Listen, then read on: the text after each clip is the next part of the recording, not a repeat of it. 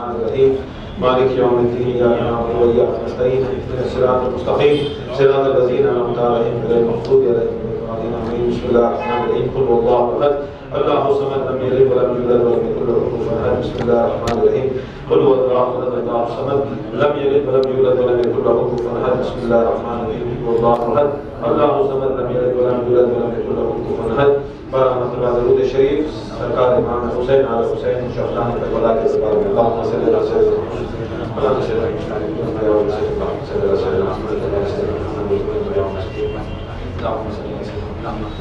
وسلم اللہم صلی اللہ علیہ وسلم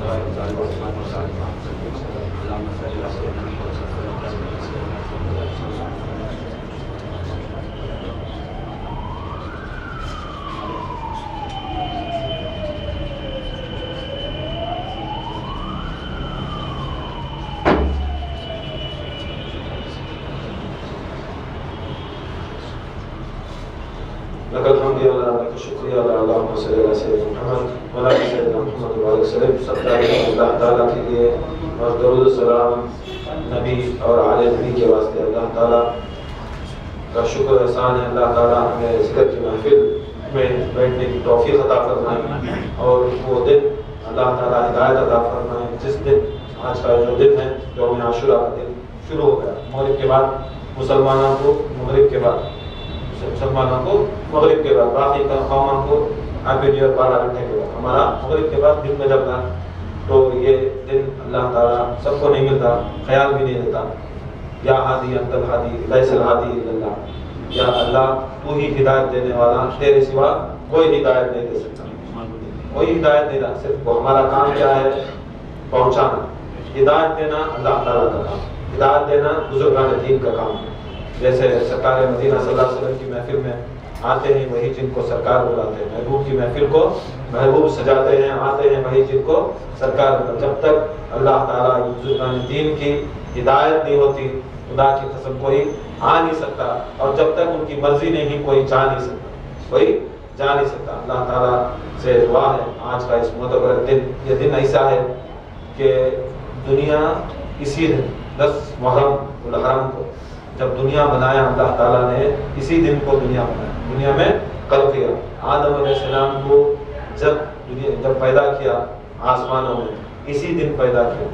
آدم علیہ السلام کی روح میں پتلے کے اندر روح جب پھونکا اسی محرم الحرام کو پھونکا، 10 محرم الحرام کو اسی دن پھونکا۔ پھر آدم علیہ السلام کے پتلے کو 300 سال کھڑا کر اس کے بعد پہچانت کرے 300 سال تک پتلا تھا، پتلے کو بنایا اسی پتلے کے بعد کیا کرے؟ پتلے کو کھڑایا، فرشتے آتے جاتے آدم علیہ السلام کا پتلا بنا کے چھوڑا، سب جنے آتے سب جنے جاتے، دیکھتے کئی کو کھڑایا، 300 سال پہچانا، آدم علیہ السلام کو پہچانوایا اللہ تعالیٰ پہچان۔ اس کے بعد 300 سال کے بعد یہ 10 محرم الحرام کا دن آیا تو آدم علیہ السلام کو اللہ تعالیٰ روح اس کے اندر پھونکا، جب روح پھونکا تو سب کو بلایا، پورے فرشتہ کو بلایا۔ اب وہ ٹائم کو فرشتے کے اندر عزازیل جو شیطان ہمیں نام پکارتی، ابلیس ہمیں نام پکارتی، پہلے عزازیل تھا، فرشتہ تھا، اور فرشتوں کے اندر یتام معتبر فرشتہ تھا۔ اللہ تعالیٰ 7 آسمان کے اندر 4 آسمانوں میں جتنے فرشتے کئی سالوں کو بولے تو انگنت، فرشتے کی گنتی نہیں ہو سکتی۔ خالی سرکار مدینہ صلی اللہ علیہ وسلم کا قول ہے، ائمہ اہل بیت کا قول ہے، یہ ایک انسان صدق دل سے محمد وعلی محمد صلی اللہ علیہ وسلم کے پر درود پڑھتا صدق دل سے پڑھتا، پیر کے دن جمعرات کے دن تو وہ انسان جب اس کے الفاظ منہ سے نکلتے ہیں، درود جب نکلتا ختم ہوتا ہے، صلاۃ و سلام علیکہ یا رسول اللہ پر جب ختم ہوتا ہے تو وہ درود ایک فرشتے کی شکل بنتا، فرشتے کی شکل پیدا ہو جاتی، فرشتہ بن جاتا، اور وہ فرشتہ جا کر دنیا کی سب سے بڑی نہر، سب سے بڑی ندی، دریائے نیل سب سے بڑے بولتے نا، سب سے بڑی دنیا کے اندر سب سے بڑی ندی کے اندر جا کر غوطہ لگاتا۔ فرشتے کا سائز، اس کی پرسنالٹی، اس کی ہائٹ پرسنالٹی یہ روایت ہمیں آتی ہے۔ جب موسیٰ علیہ السلام کو ایک فرشتہ آ کر کچھ بات کرنے آ کر روح قبض کرنے آتا ہے تو موسیٰ علیہ السلام کیا کرتے ہیں؟ اسرائیل علیہ السلام کو ایک گھوسا مارتا، وہ الگ واقعہ ہے، وہ کبھی دوسرے ٹائم جب گھوسا مارتی تو کیا ہوتا ہے، یہ روایت ہے، یہ کیا بھی فلمان کی اسٹوری نہیں، یہ روایت رسول ہے، یہ حدیث رسول ہے. جب انہوں مارتی موسیٰ علیہ السلام فرشتے کو مارتی، آپ کو مناقبے میں بیٹھے رہتے، ذکر میں بیٹھے رہتے. جب اسرائیل علیہ السلام آپ کو ڈسٹرب کرے سرکار کہ نبی کے واسطے ایسا ہے کہ اگر فرشتہ بھی جائے نبی کے دربار میں، فرشتہ بھی جائے اجازت سے جانا، اجازت سے جانا، بغیر اجازت فرشتہ بھی گیا تو نبی کے پاس، کیوں؟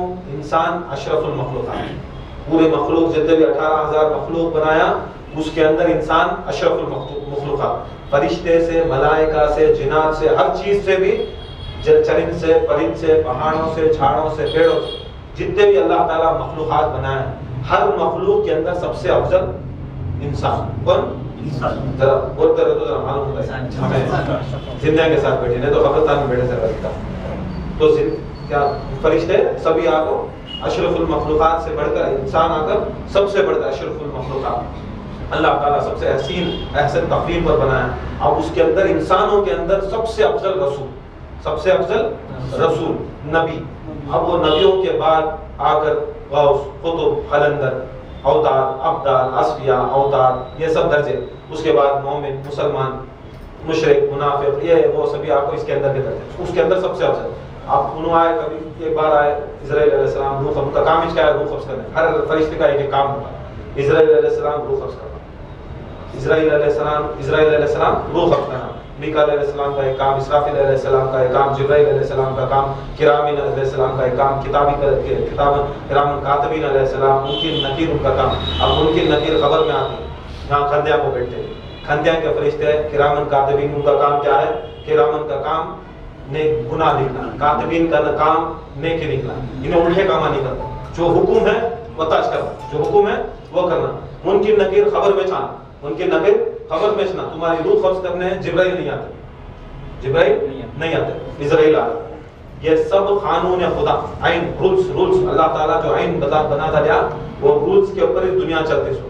کون مائیکل لال بھی بدلا نہیں سکتا ہے، کون دنیا کے اندر بدلا نہیں سکتا، یہ آئین ہے. جب موسیٰ علیہ السلام کچھ مناقبے میں ذکر میں بیٹھی، اسرائیل علیہ السلام آئے، آپ کو سیدھا آپ کو سلام کرے، سلام کر کو سامنے آئے، انہوں مناقبے میں ذکر میں بیٹھی آئے، بولے تمہاری روح قبض کرنا ٹائم ہوگا. انہوں کیا کرو، غصے میں تھے، مار پڑے. اب مارتے ہی کیا ہوا، ایک انکھی نکلی، گری. گرتے ہی اسرائیل علیہ السلام چلے گئے آسمان میں. بولے اللہ دیکھ کیا حالت بنایا تیرا بندہ، تیرا نبی. میں جا کر روح قبض کرنے گیا، اس کا وقت ہوگا، دنیا کے اندر دیکھا، عرش کے اوپر دیکھا، تیری جو لکھو رہتا، جو اللہ تعالیٰ تقدیر لکھو رہتا، تقدیر میں ختم ہے اس کی آج حیات ہی. میں جا کو دیکھا تو مارے. میں نے بولا تو کیسا ہے؟ میں بولا بغیر اجازت کے کیسا معمولیت میں گھستا ویسا گھستا. بولا معمولیت میں معمولیت میں انہیں نبی، انہیں رسول. موسیٰ علیہ السلام رسول، تو رسول کے دربار میں بغیر اجازت کے تو جا بھی نہیں سکتا، اور ان کی روح زندگی میں بغیر اجازت کے قبض بھی نہیں کر سکتا. جا کو ان کے پاس اجازت لینا، جب انہوں چاہتی ان کی مرضی ہے تو ان کی روح قبض کرنا. نہیں تو تیری اوقات یہ نہیں کہ تو جا کر نبیوں کے پاس گیا تو کیا ہوئی، جا کو پڑی. اب موسیٰ علیہ السلام کے حوارین ہیں، حوارین کو بولے تو جیسے سرکار دو عالم کو کہ آدمیاں کے ساتھ جو ہوتی ان کو صحابہ بولتے، سرکار کے ساتھ جو چلتی پھرتی ان کو صحابہ بولتے. اب موسیٰ علیہ السلام یہاں تک عیسیٰ علیہ السلام کے ساتھ جو پھرنے والے ان کو یہ حوارین کہتے ہیں. اب ان کے دوست آئے، ان کے ماننے والے دیکھے اتنا بڑا دیر، اتنی بڑی انکھی. ان لوگ سمجھے کیا کی کون سا کی بہت بڑی پتھر کیا کی بڑھیا. پوچھے اب ذرا دن پہلے تو نہیں تھا، ذرا وقت پہلے بھی صاحب آئے تھے، حوارین آئے تھے، کیا بھی نہیں پڑا تھا. یا موسیٰ علیہ السلام اتنا بڑا یہ کیا چیز ہے، کیا چیز کون لے لگا بتا رہے.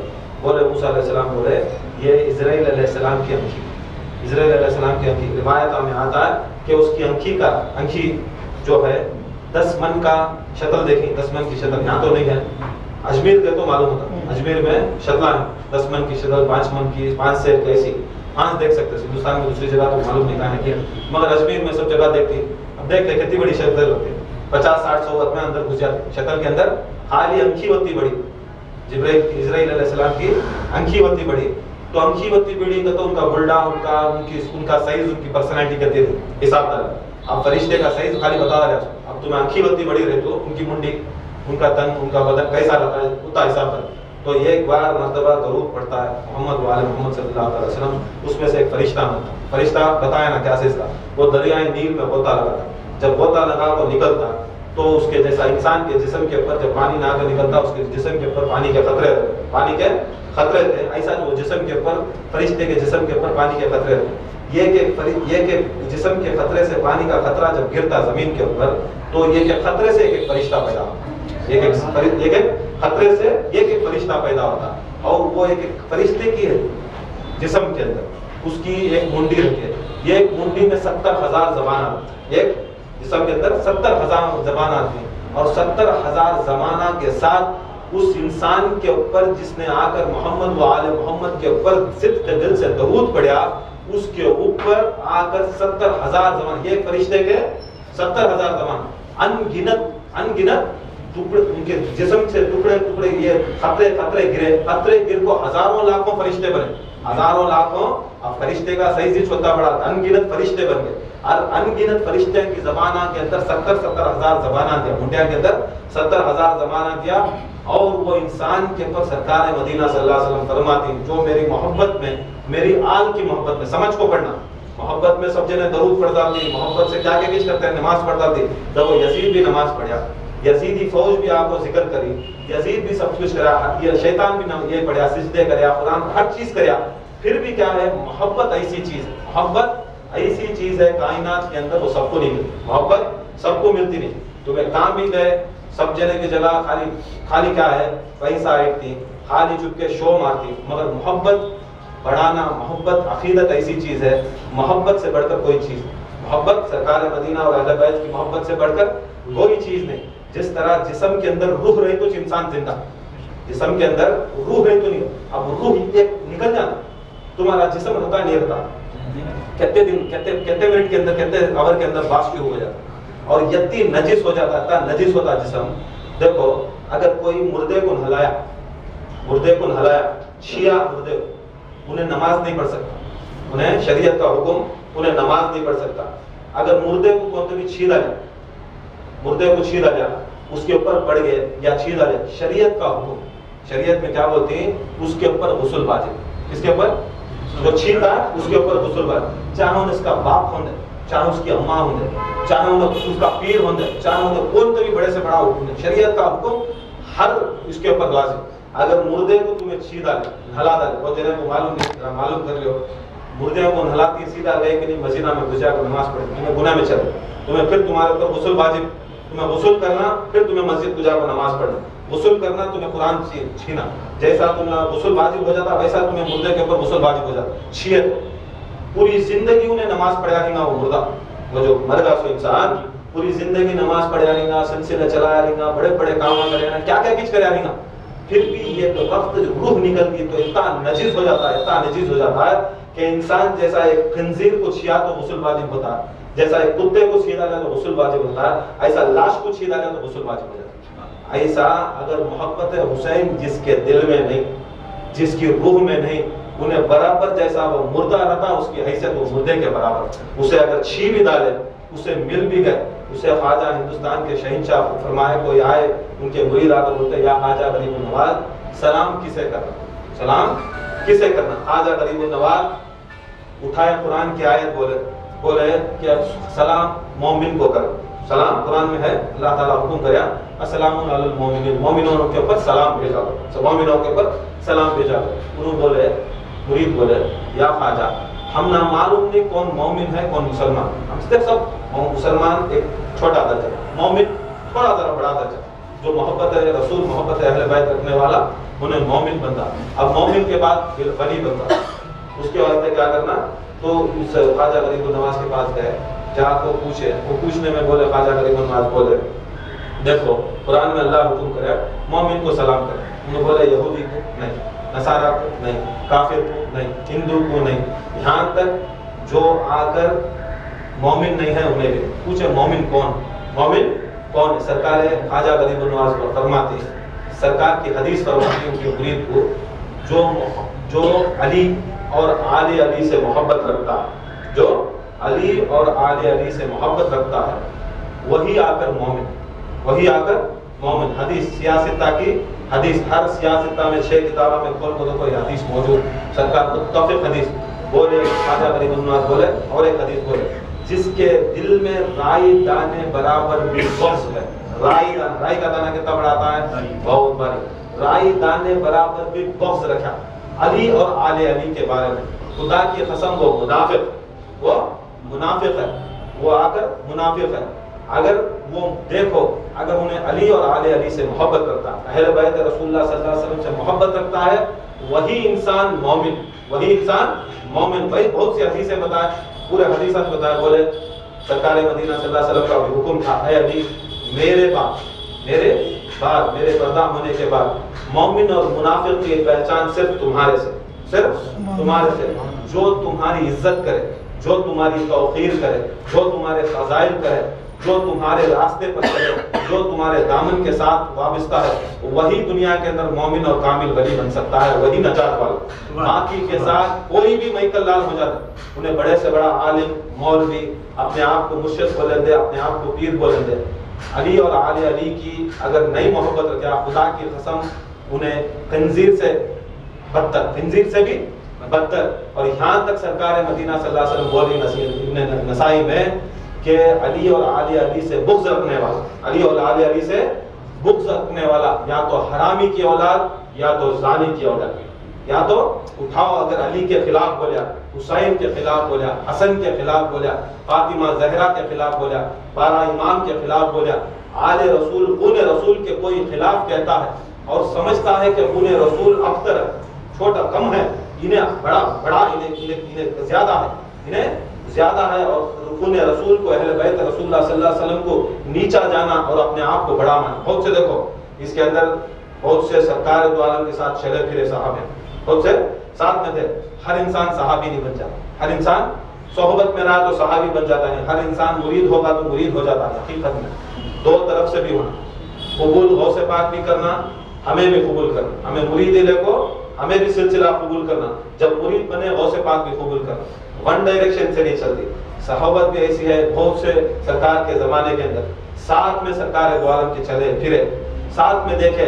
امام حسین کو ایسا محبت کرے سرکار دو عالم کے کیا ہے, سرکار دو عالم صلی اللہ علیہ وسلم جو کام کرے ہمارے اوپر کیا ہے, اس کے اوپر سنت لازم ہمیں کرنا ہے, جیسا سنت موقدہ سنت سے بھی ہے وہ کرنا. ایسے چیزاں, ایسے بہت سے ایسے روایت ہیں جو سرکار دو عالم صلی اللہ علیہ وسلم بتائیں. پہلے کر یہ خواجہ غریب النواز کو جب آپ کو پوچھے, خواجہ غریب النواز بولے مرید بولے یا خواجہ غریب النواز ہے میرے شیخ, یہ ہمنا تو معلوم نہیں ہوتا کون مومن کون مسلمان پہچان نہیں. انہیں بھی ٹوپی پہنتا, انہیں بھی جبہ پہنتا, انہیں بھی یہ کرتا, انہیں بھی نماز کو جا رہا ہے, انہیں بھی ذکر کو جا رہا ہے, انہیں بھی کر رہا ہے, انہیں بھی اللہ کے واسطے کیا کہ خرچہ کر رہا, سب کر رہا ہے. اس کے اندر مومن اور منافق معلوم نہیں ہو رہا ہے. خواجہ ہمیں کیسا معلوم کرنا, ہمیں کیسا معلوم کرنا. ہندوستان کے شہنشاہ فرماتے اگر تم کسی کو سلام کرنا چاہتے ہو تو جاؤ اس کے سامنے یا علی مدد کرو, اس کے سامنے یا علی مدد کرو.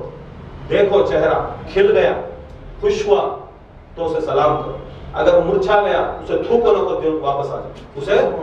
یہ ہندوستان کے شہنشاہ, یہ عالماں مولانا کی بات نہیں, یہ ہندوستان کے شہنشاہ نے سند دی کہ سلام بھی تمہیں اسے کرو, تم جواب بھی کیا ہے, سلام کرو تمہارے اوپر سلامتی, پھر وعلیکم سلام کرو تمہارے اوپر سلامتی ہو.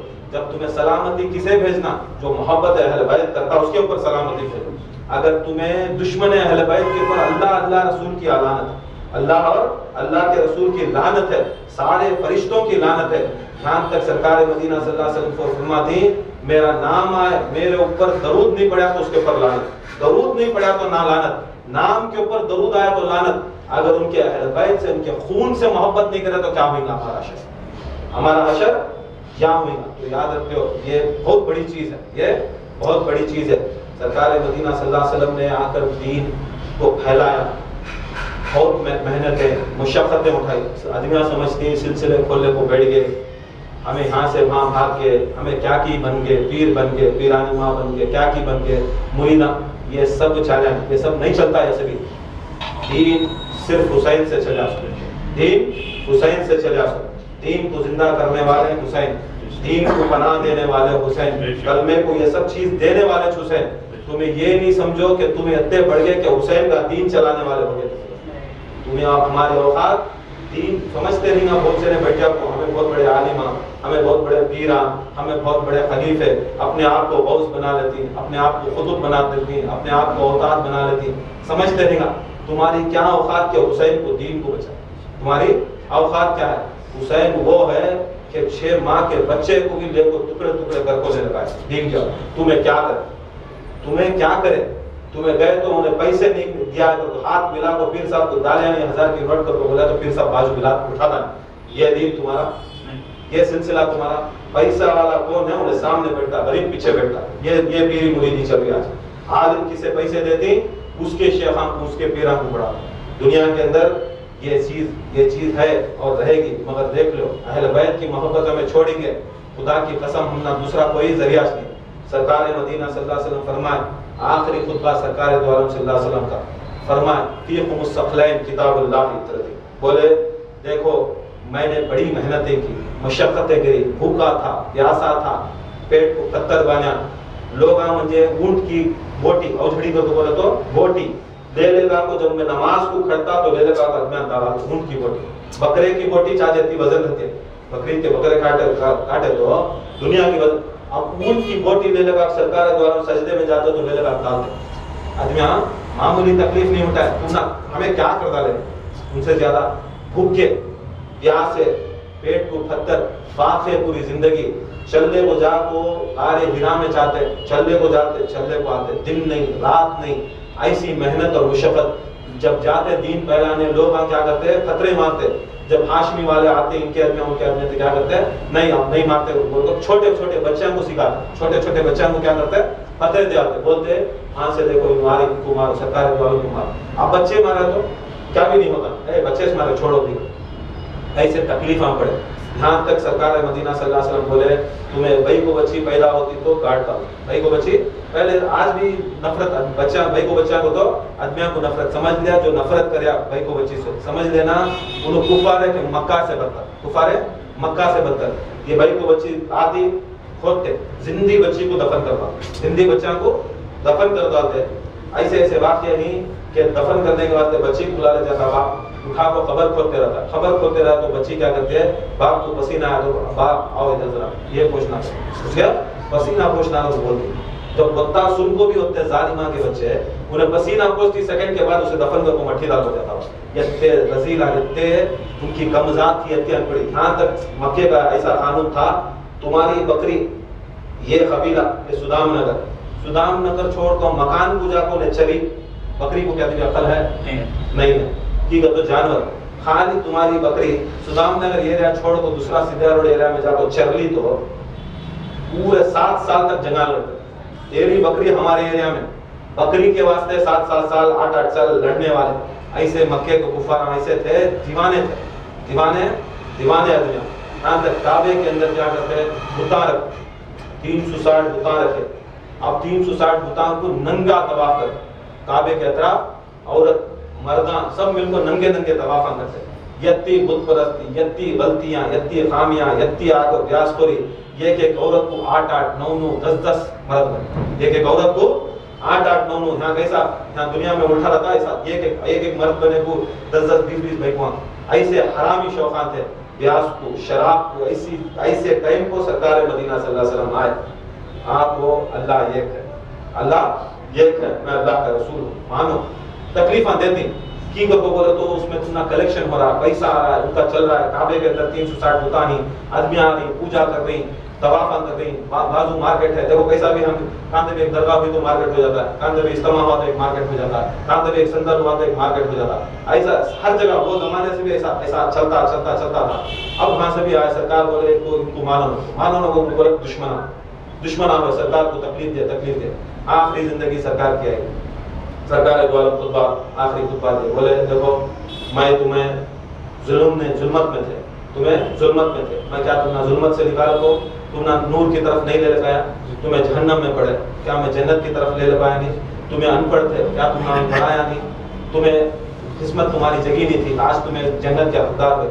ہو یا رسول اللہ بے شک بولے. دیکھو آدم سے لے کو آدم علیہ السلام پہلے نبی دنیا کے پہلے انسان سرکار مدینہ تک جتنے بھی فرشتے جتنے بھی رسول آئے، نبی آئے، 1,24,000 1,24,000 قوموں پیش نبی آئے. اب وہ سب نبی بولے دیکھو سب نے آیا لا الہ الا اللہ. آدم آئے، آدم صفی اللہ. لا الہ الا اللہ نوح آئے، نوح نجی اللہ. آدم لا الہ الا اللہ موسیٰ کلیم اللہ. لا الہ الا اللہ ابراہیم خلیل اللہ. یہ سب آئے لا الہ الا اللہ اسماعیل ذبیح اللہ. لا الہ الا اللہ عیسیٰ روح اللہ. لا الہ الا اللہ محمد رسول اللہ. ہر امت میں ایک ایک نبی آیا، ہر طائف کو ایک ایک نبی آیا. سب نے اپنی اپنی امت کو لا الہ الا اللہ ایک ہی بات سے بھیجا. اللہ ایک، اللہ کے سوا کوئی عبادت کے لائق نہیں، کوئی عبادت کے لائق نہیں. سن لو، نہ تمہیں پیر کو خدا ماننا، تمہیں نہ ولی کو خدا ماننا، نہ غوث کو خدا ماننا، نہ اماموں کو خدا.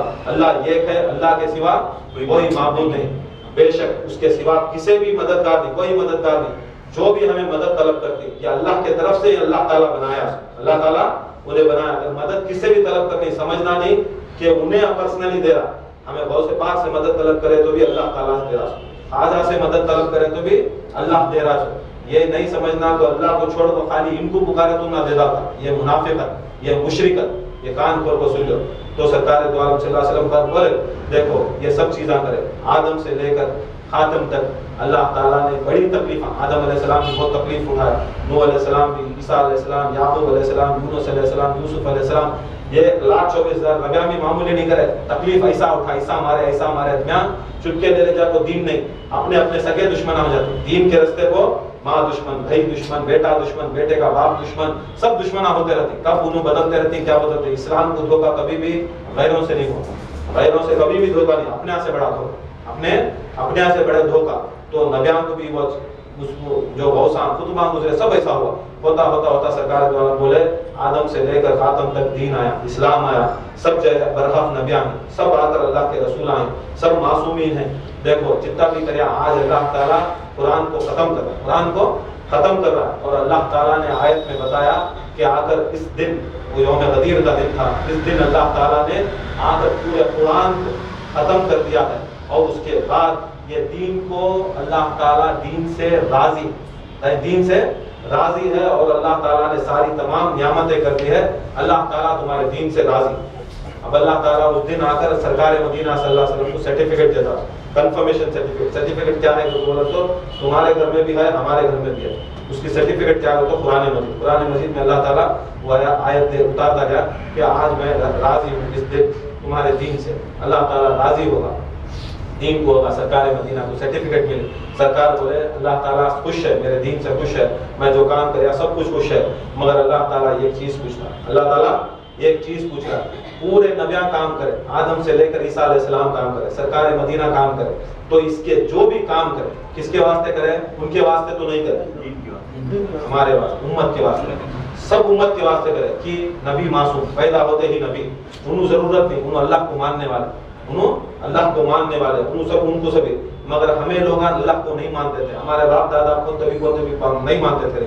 کون ہمارے واسطے پورے نبیان، ہمارے واسطے سرکار مدینہ، ہمارے واسطے انہوں محنتاں مشقتاں پڑے، ہمارے واسطے. اس کے ان کے واسطے نہیں، ان کے خود کے واسطے نہیں.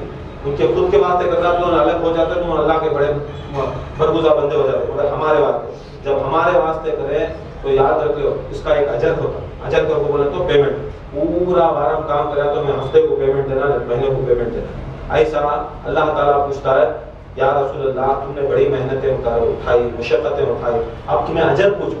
تمہیں اجر کیا ہے؟ تمہیں کیا ہے؟ تمہیں میرا کام کرے نا، میری وحدانیت کو دکھایا، میری ربوبیت کو دکھایا، میری رحمانیت کو دکھایا، میری رحیمیت کو دکھایا، میری جلالت کو دکھایا. یہ میری شان کرے تمہیں دنیا کے اندر. میں بڑا خوش ہوں. سارے آدم سے لے کر عیسیٰ علیہ السلام نے بھی کیا، سب آدم سے لے کر عیسیٰ علیہ السلام نے، سب میں تمہارا نور، سب کچھ سرکار مدینہ کا نور. ان کے کام بھی تمہارے کام. تم بھی جو کام کرے اس کے واسطے پورا آدم سے لے کر خاتم تک تم نے سب کام کیا. آج میں خوش ہوں. کیا مانگتے ہو؟ مانگ.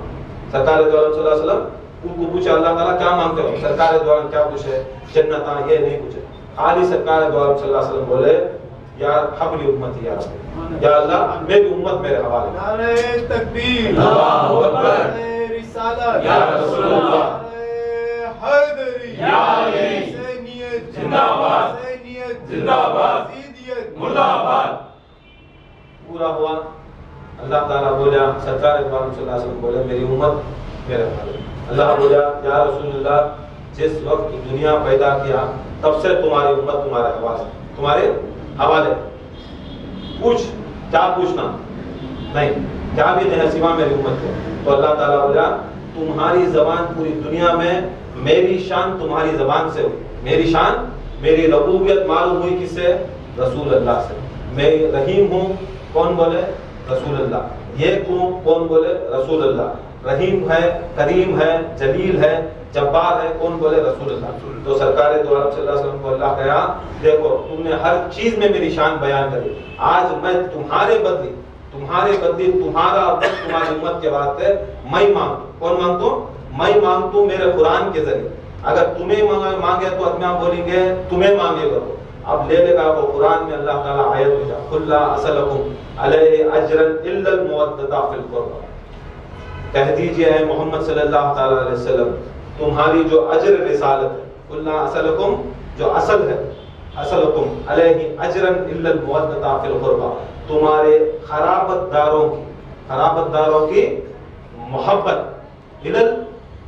سوائے اس کے خرابت داروں کے محبت. قل لا اسألکم علیہ اجرا، تمہارا اجر جو دینا ہے تمہاری امت دینا ہے، ہر نبی دینا ہے، ہر غوث دینا ہے، ہر قطب دینا ہے. امت کو وہ بولے تو سمجھ لینا کہ 18,000 جتنے بھی مخلوق ہے ساری امت، ساری سرکار کی امت، خالی ہمیش بھی امت، آدم بھی سرکار کی امت، نوح بھی سرکار کی امت. یہ نہیں سمجھنا ان کی الگ امت کو، سب اور جتنے بھی 18,000 مخلوق، جن، فرشتے، ملائکہ، رجال الغیب، جتنے بھی کائنات کے اندر سب سرکار مدینہ صلی اللہ علیہ وسلم کی امت. سرکار ہمارے مالک، ہمارے رہبر، ہمارے مولا. سرکار دو عالم صلی اللہ علیہ وسلم کو اللہ تعالیٰ قرآن مجید میں فرماتا ہے قل لا اسألکم علیہ اجرا الا المودۃ فی القربى، الا المودۃ فی القربى، الا المودۃ فی القربى. نہیں مانگتا میں کچھ سوائے تمہارے قرابت داروں کی محبت. سوائے جیسا لا الہ الا اللہ، لا الہ الا اللہ، ایسا الا المودۃ فی القربى، جس طرح لا الہ الا اللہ نہیں ہے کوئی الہ، نہیں ہے کوئی خدا سوائے اللہ تعالیٰ کے. ہے کوئی تو بھی خدا؟ جیسا ہمیں لے لے کو لا الہ الا اللہ، لا الہ الا اللہ کو ہمیں ضرب ڈالتے ہیں، یہ ایسا ہے الا المودۃ فی القربى. جس طرح قرآن مجید میں اللہ تعالیٰ یہ حکم کرے الا اللہ، ایسا الا اللہ کے سوا کوئی نہیں ہے خدا اللہ کے سوا. ایسا اللہ تعالیٰ کچھ نہیں مانگتا تمہارے سے نہ تمہارے نماز، تمہارے روزے، تمہارے عبادتاں، تمہارے قیامہ، تمہارے جزدے، تمہارا سلسلہ، تمہارے شیخاں، تمہارے مشائخاں، سب تمہیں یہ سنتاں رکھ لو، تمہیں نفل عبادتاں تمہیں کر لو. الا المودۃ فی القربى، مودت ہونا تو قرابت داروں کی مودت ہونا اللہ کے نزدیک، رسول کے نزدیک صرف اور صرف ان کے قرابت داروں کی محبت ہونا. کوئی چیز ہم نہ کام نہیں آتی. پہلی شرط اگر تمہیں مودت کر رہی، مودت خرابت داروں سے کر رہی. خرابت داروں کو بولے تو سب جنے خرابت دار نہیں ہوتے. خرابت دار کو بولے تو سرکار مدینہ صلی اللہ علیہ وسلم کے قریبی رشتہ دار. یہاں تک سرکار دو عالم صلی اللہ علیہ وسلم جب یہ آیت آئی تو سرکار دو عالم صلی اللہ علیہ وسلم کو صحابہ پوچھے یا رسول اللہ من خرابتی، خرابت دار کون ہے؟ یاد رکھ لو خرابت دار میں تمہیں کسے کو چھوڑو نہ. خرابت دار میں سرکار جسے بولے ہی وہ خرابت دار. سرکار دو عالم صلی اللہ علیہ وسلم کیا کرے؟ فاطمہ کے گھر کو گئے، صحابہ ساتھ میں، فاطمہ کی بلایا، چادر فاطمہ کو. کس کے؟ سرکار کے پاس چادر ہے، سرکار کے پاس چادر ہے. وہ زمانے میں چادر اوڑھنا ایک رواج تھا اور وہ گرمی میں چادر بہت کام آتی. سرکار کی چادر ہے، پھر بھی سرکار اپنی چادر نہیں بلائے فاطمہ، بولے یا فاطمہ تیری چادر، تمہاری چادر دیو. چادر اٹھائے، بولے آ فاطمہ. فاطمہ کو بلایا، علی کو بلایا، چادر میں آ. حسن کو بولا، حسین کو بولا. 5 ہوئے، سرکار ایک، علی ایک، حسن ایک، حسین ایک، فاطمہ. 5 جنے کو چادر فاطمہ ملے. کون سی چادر میں؟ فاطمہ کی چادر ملے. بولے ہاں اولئک اہل البیت، یہ اللہ یہ میرے اہل بیت. کون اہل بیت؟ یہ میرے خرابت دار ہے. جو قرآن مجید میں جس نے آ کر اللہ نے من خرابتک جو خرابت داروں کا حکم دیا، یہ خرابت دار، یہ پنجتن پاک ہی خرابت دار ہیں. نہ پنجتن میں کوئی نہیں گھس سکتا، نہ اس میں سے کوئی مائک اللہ اس میں سے نکال سکتا. یہ پنجتن پاک کی خرابت دار. اور ان کی محبت کون پوچھا سو؟ ہمیں پوچھ رہی نہیں، ہمارے پیر صاحب پوچھ رہی نہیں، کوئی بھی. اللہ کا رسول، اللہ کے قرآن کے اندر خود اللہ تعالیٰ پوچھ رہا تمہیں محبت دیو، ان کی محبت دیو.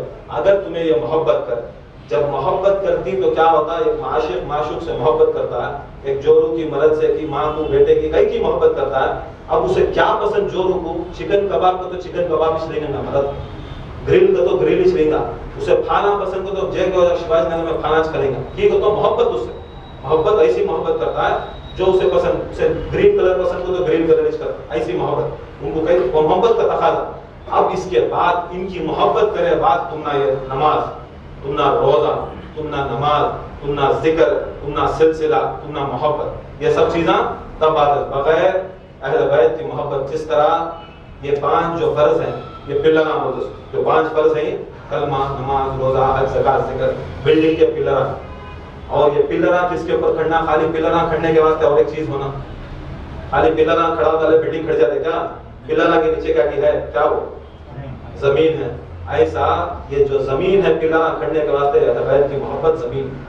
یہ زمین نہیں تو تمہیں کہاں کھڑا ہوتی پلراں، تمہاری نماز کہاں کھڑتی ہے، تمہارا روزہ کہاں کھڑتا، تمہارا حج کہاں کھڑتا، تمہارا سلسلہ کہاں کھڑتا. اس کے واسطے اہل بیت کی محبت زمین ہے. یہ زمین ہے تو یہ پلراں ہے. یہ زمین نہیں تو تمہیں ہوا میں کھڑا نہیں سکتے پلراں. کھڑا سکتے ہیں؟ کوئی نہیں کھڑا سکتا ہوا میں پلراں. اس کے واسطے حقیقت ہے تو خدا کی قسم یہ آل محمد کی محبت حقیقت ہے. سرکار دو عالم صلی اللہ علیہ وسلم فرماتے ہیں، اے اللہ مسجد نبوی میں منبر رسول جمعہ کے دن سرکار دو عالم صلی اللہ علیہ وسلم بیان کر، اللہ تعالیٰ کی شان بیان کرے. حسن و حسین ماں صاحب چھوٹے بچے 4 سال 5 سال آئے، سرکار منبر رسول چھوڑے.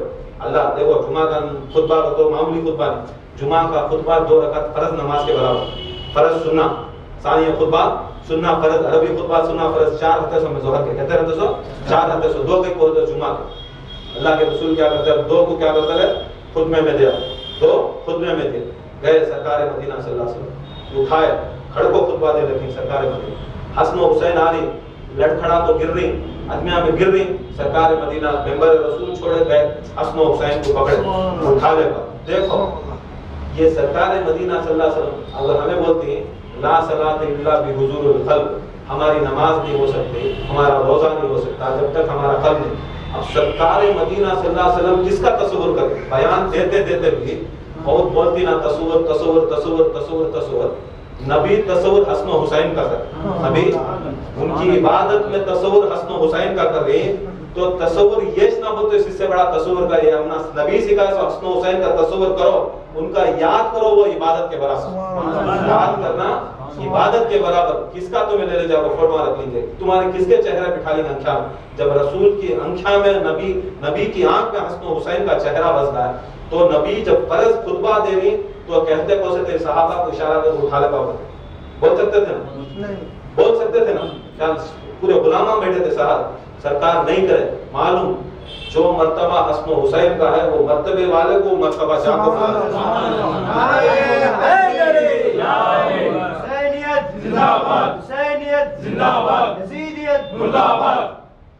یہ کیسا اب کون بھی آیا بڑا ایم ایل اے آیا. اب ایم ایل اے کو دعوت کون دیے، ہمارے نذیر صاحب تھے. اب نذیر صاحب دیے سو دعوت کو کون بھی اندر جا کو انوائٹ کریا تو اس کی عزت نہیں رہتی. انہوں خود جانا. اب بڑے پیر نہ بڑا مشائخ ہے، ایک مرشد ہے، وہ بڑا مرشد ان کو اس کا استقبال کریا تو اس کی عزت. بڑا مرشد آیا تو ایک چھوٹے مرید کو بھیج ڈالا تو اس کے احترام میں فرق آ جاتا ہے. صحابی رسول غوث اعظم سے بھی بڑھ کر درجہ صحابی رسول کا. یہاں تک فرماتے ہیں جو صحابی گھوڑے میں بیٹھتا وہ گھوڑے کی پاؤں کی دھول اڑتی ہے، وہاں تک غوث اعظم کا درجہ نہیں جا سکتا. غوث پاک وہ جو درجہ غوث پاک کا ہے وہاں تک ان کے گھوڑے کی دھول کی برابر صحابت کی. صحبت وہ ہے جو سرکار کی سنگت میں رہے. سرکار کی سنگت میں اس سے بڑھ کر کوئی نہیں. غوث پاک 500 سال کے بعد آئے، یہ نہیں کہ شان غوث پاک کم ہے، مگر صحابہ اور وقتی شان والے بیٹھی بولتے جاؤ غلط نہیں. سرکار خود اترے، استقبال حسن و حسین کو کرے، استقبال حسن و حسین کو کرے. لے لے گا کوئی بازو بازو کھڑا ہو خطبہ نہیں دیا. سوچے بچے کھڑے پاؤں میں درد ہوئیں گا، تکلیف ہوئیں گے، بیٹھ. سرکار مدینہ بیٹھ گئے، حسن و حسین کو بٹھائے گود میں، ان کو بھی بٹھائے. دیکھو رسول اللہ کا شان دیکھو. رسول اللہ بیٹھ گئے گود میں، امام حسن و حسین کو بٹھائے. خطبہ دے رہی اللہ کا، خطبہ دے رہی جنت کا، خطبہ دے رہی محشر کا، خطبہ اللہ کی وحدانیت کا دے رہی. چھوڑے خطبہ، کیا بولے؟ یہ حسن ہے، یہ حسین، یہ میرے نواسے ہیں، یہ اہل شباب الجنہ ہیں، جنت کے سردار ہیں. اے میرے صحابیوں، میں چاہتا ہوں، اللہ تعالیٰ چاہتا ہے کہ میرا چاہنا اللہ تعالیٰ چاہنا کا یہ ہے، جو ان سے محبت رکھتا ہے، جو ان سے محبت رکھتا ہے، یا اللہ تو ان سے محبت کر، یا اللہ تو ان سے محبت کر، یا اللہ جو ان سے بغض رکھتا ہے، یا اللہ تو ان کی دشمنی کر، تو اسے دشمن ہو جا، یا اللہ ان کے اوپر لعنت دے۔ جب سرکار مدینہ صلی اللہ علیہ وسلم بٹھا کر حسن حسین کو بولے یا اللہ جو ان سے محبت کرتا ہے تو ان سے محبت کر، جو ان سے محبت کرتا تو انہی سے محبت کر، اور جو ان سے محبت کرتا ہے اور محبت کرنے والوں سے محبت کرتا ہے، یا اللہ ان سے بھی تو محبت کر۔ اب یہ ولیاں بنے سو کیسا بولے تو خالی تسبیحاں ڈھکل کو نہیں، ہر ولی کا دربار جاؤ، ہر ولی کا دربار جاؤ، پنجتن کا عاشق ہو، پنجتن کا عاشق۔ بتاؤ کون تو بھی پنجتن کا عاشق نہیں سو ولی بن گا؟ بتاؤ کون تو بھی ولی بنیا؟ یہاں تک نبی نہیں بن سکے، نبی خود علی کی ولایت اقرار نہیں کرے تو نبی نہیں بنے تو ولی کہاں سے بن جائیں گے، رسول کہاں سے بن جائیں گے؟ ان کی شان ایسی ہے، رسول اللہ بیٹھے شان ہے جو ان سے محبت کرتی، اور جو محبت کرنے والے سے محبت کرے۔ ہمارا کام یہ سلسلہ کیا ہے؟ محبت کرنے والے، غوث اعظم محبت کرے اہل بیت سے، بولے قدرت رکھنے والے، دست قدرت ہاتھ میں غوث پاک، ہاتھ میں دست قدرت دے دیا اللہ تعالیٰ خوش ہو کو، جس قدرت سے ہر کائنات کو بنایا، غوث پاک عبادت کرے، ریاضت کرے، اللہ خوش ہوا، پوچھا کیا ہونا غوث، پوچھو اے سید محی الدین تمہیں کیا ہونا؟ بولے اللہ تعالیٰ بولے غوث پاک نبوت ختم کر دیا، شہادت حسین کو دیا، فلاں چیز کسے کی دیا، فلاں چیز کسے کی دیا، تو سلطان اللہ عارفین کسے کی بنا دیا، اب تیرے پاس کیا ہے؟ مجھے پوزیشن کے واسطے پورے پوزیشن اب بھر گئی، اب میرا پوزیشن تو کہاں رکھیں گا؟ اب پوزیشن لیا تو نیچے کا پوزیشن تو غوث پاک نہیں لیتے، ٹاپ موسٹ پوزیشن آپ کو سب اللہ تعالیٰ بھرتا ہے، اب پورے سیٹاں بھر گئی، اللہ کو بولے غوث پاک کیا بھی نہیں ہے، تو بولے اللہ تعالیٰ ایک کام کر دو، جس دست قدرت سے کائنات کو بنائی، ہر نبی کو، غوث کو، قطب کو، قلندر کو، جہنم کو، جنت کو سب بنایا، کام کر دو دست قدرت تیرے حوالے کرے، تیرے حوالے کرے۔ اب وہ دست قدرت دیا تب شیخ عبد القادر جیلانی نام پڑے، تب عبد القادر نام پڑے، قدرت رکھنے والا۔ اب ویسی شخصیت کیا بولتی، میری 1000 دعا میں سے ایک دعا بھی نہیں قبول ہوتی، ان کو دعا کی دور کی بات، غوث پاک سوچے تو بس، سوچے تو مردہ ہو جاتا، سوچے تو زندہ ہو جاتا، دعا اٹھانے بہت بڑی بولتے ہیں، دعا کی دور کی بات ایک دعا بھی قبول نہیں ہوتی، میری 1000 دعائیں کریں تو ایک دعا قبول نہیں ہوتی جب تک میں آل ابا کا وسیلہ نہیں لیتا۔ آل ابا کو بولے تو جو چادر کے نیچے تھے، آل نیچے تھی، ابا کو بولے تو چادر، غوث پاک خود بولتے ہیں آل ابا کے نیچے والے پنجتن پاک علی، حسن، حسین اور فاطمہ کے نہیں میں وسیلہ لیتا، 12 امام کا وسیلہ لیتا، میرے غوث پاک کی دعا قبول نہیں ہوتی، تمہاری کہاں سے ہوتی؟ تمہارے کون سے شیخ کی ہو جاتی ہے، تمہارے کون سے پیر کی ہو جاتی ہے، تمہارے کون سے مرشد کی ہو جاتی ہے؟ خدا کی قسم یہ شان ایسی ہے، سرکار بیٹھے، آج بھی دیکھو جمعہ کا خطبہ بولتے رہتا امام، ٹھک امام بیٹھ جاتا، بیٹھ کو پھر اٹھتا، یہ کیا؟ یہ سنت رسول، یہ سنت رسول، یہ بیٹھ کو اٹھنا سرکار دو عالم کی سنت۔ جب سرکار کھڑے تھے بیٹھ کو کیا کرے، حسن و حسین کے بارے میں، آج بھی ہر امام چاہے انہیں مانے تھے حسین کو، چاہے نہیں مانے تھے حسین، چاہے انہیں مانے تھے اہل بیت کو، نہیں مانے تھے، انہیں خلاف ہی بولے تھے، جب بیٹھ کو اٹھ رہا تو اسے ظالم کے بچے کو معلوم ہونا تو حسن و حسین کا صدقہ انہیں بیٹھ کو اٹھ رہا۔ جمعہ کے اندر یہ قیامت تک بھی اللہ تعالیٰ رد دلیا، رسول اللہ رد دلے، جب جمعے کی نماز جاؤ تو حسن و حسین کا ادا کو یاد کرو، جب تمہیں جمعے کی نماز پڑھو تو تصور حسین میں پڑھو، تو بس تصور حسن میں پڑھو، جب تک تم نہ یہ تصور نہیں آئے گا، وہ خیال ایک ادا رد دلیا، صحیح کو خیال آ جاتا، مان جاننے والے کو خیال آ جاتا حسن و حسین کے واسطے بیٹھے ہو، جو حسن و حسین کو یاد کرتا ہے سمجھ لینا اس کی عید ہوگی جمعہ کی، اسے کیا کرتا ہے جمعہ کو خطبہ کہیں کو بنایا، خالی جس دن حسن و حسین، اس سے پہلے خطبہ نہیں تھا جمعہ کو، جس دن حسن و حسین جمعے کے دن آ گیا، اللہ کے رسول کیا بولے آج جمعے کے بعد خطبہ،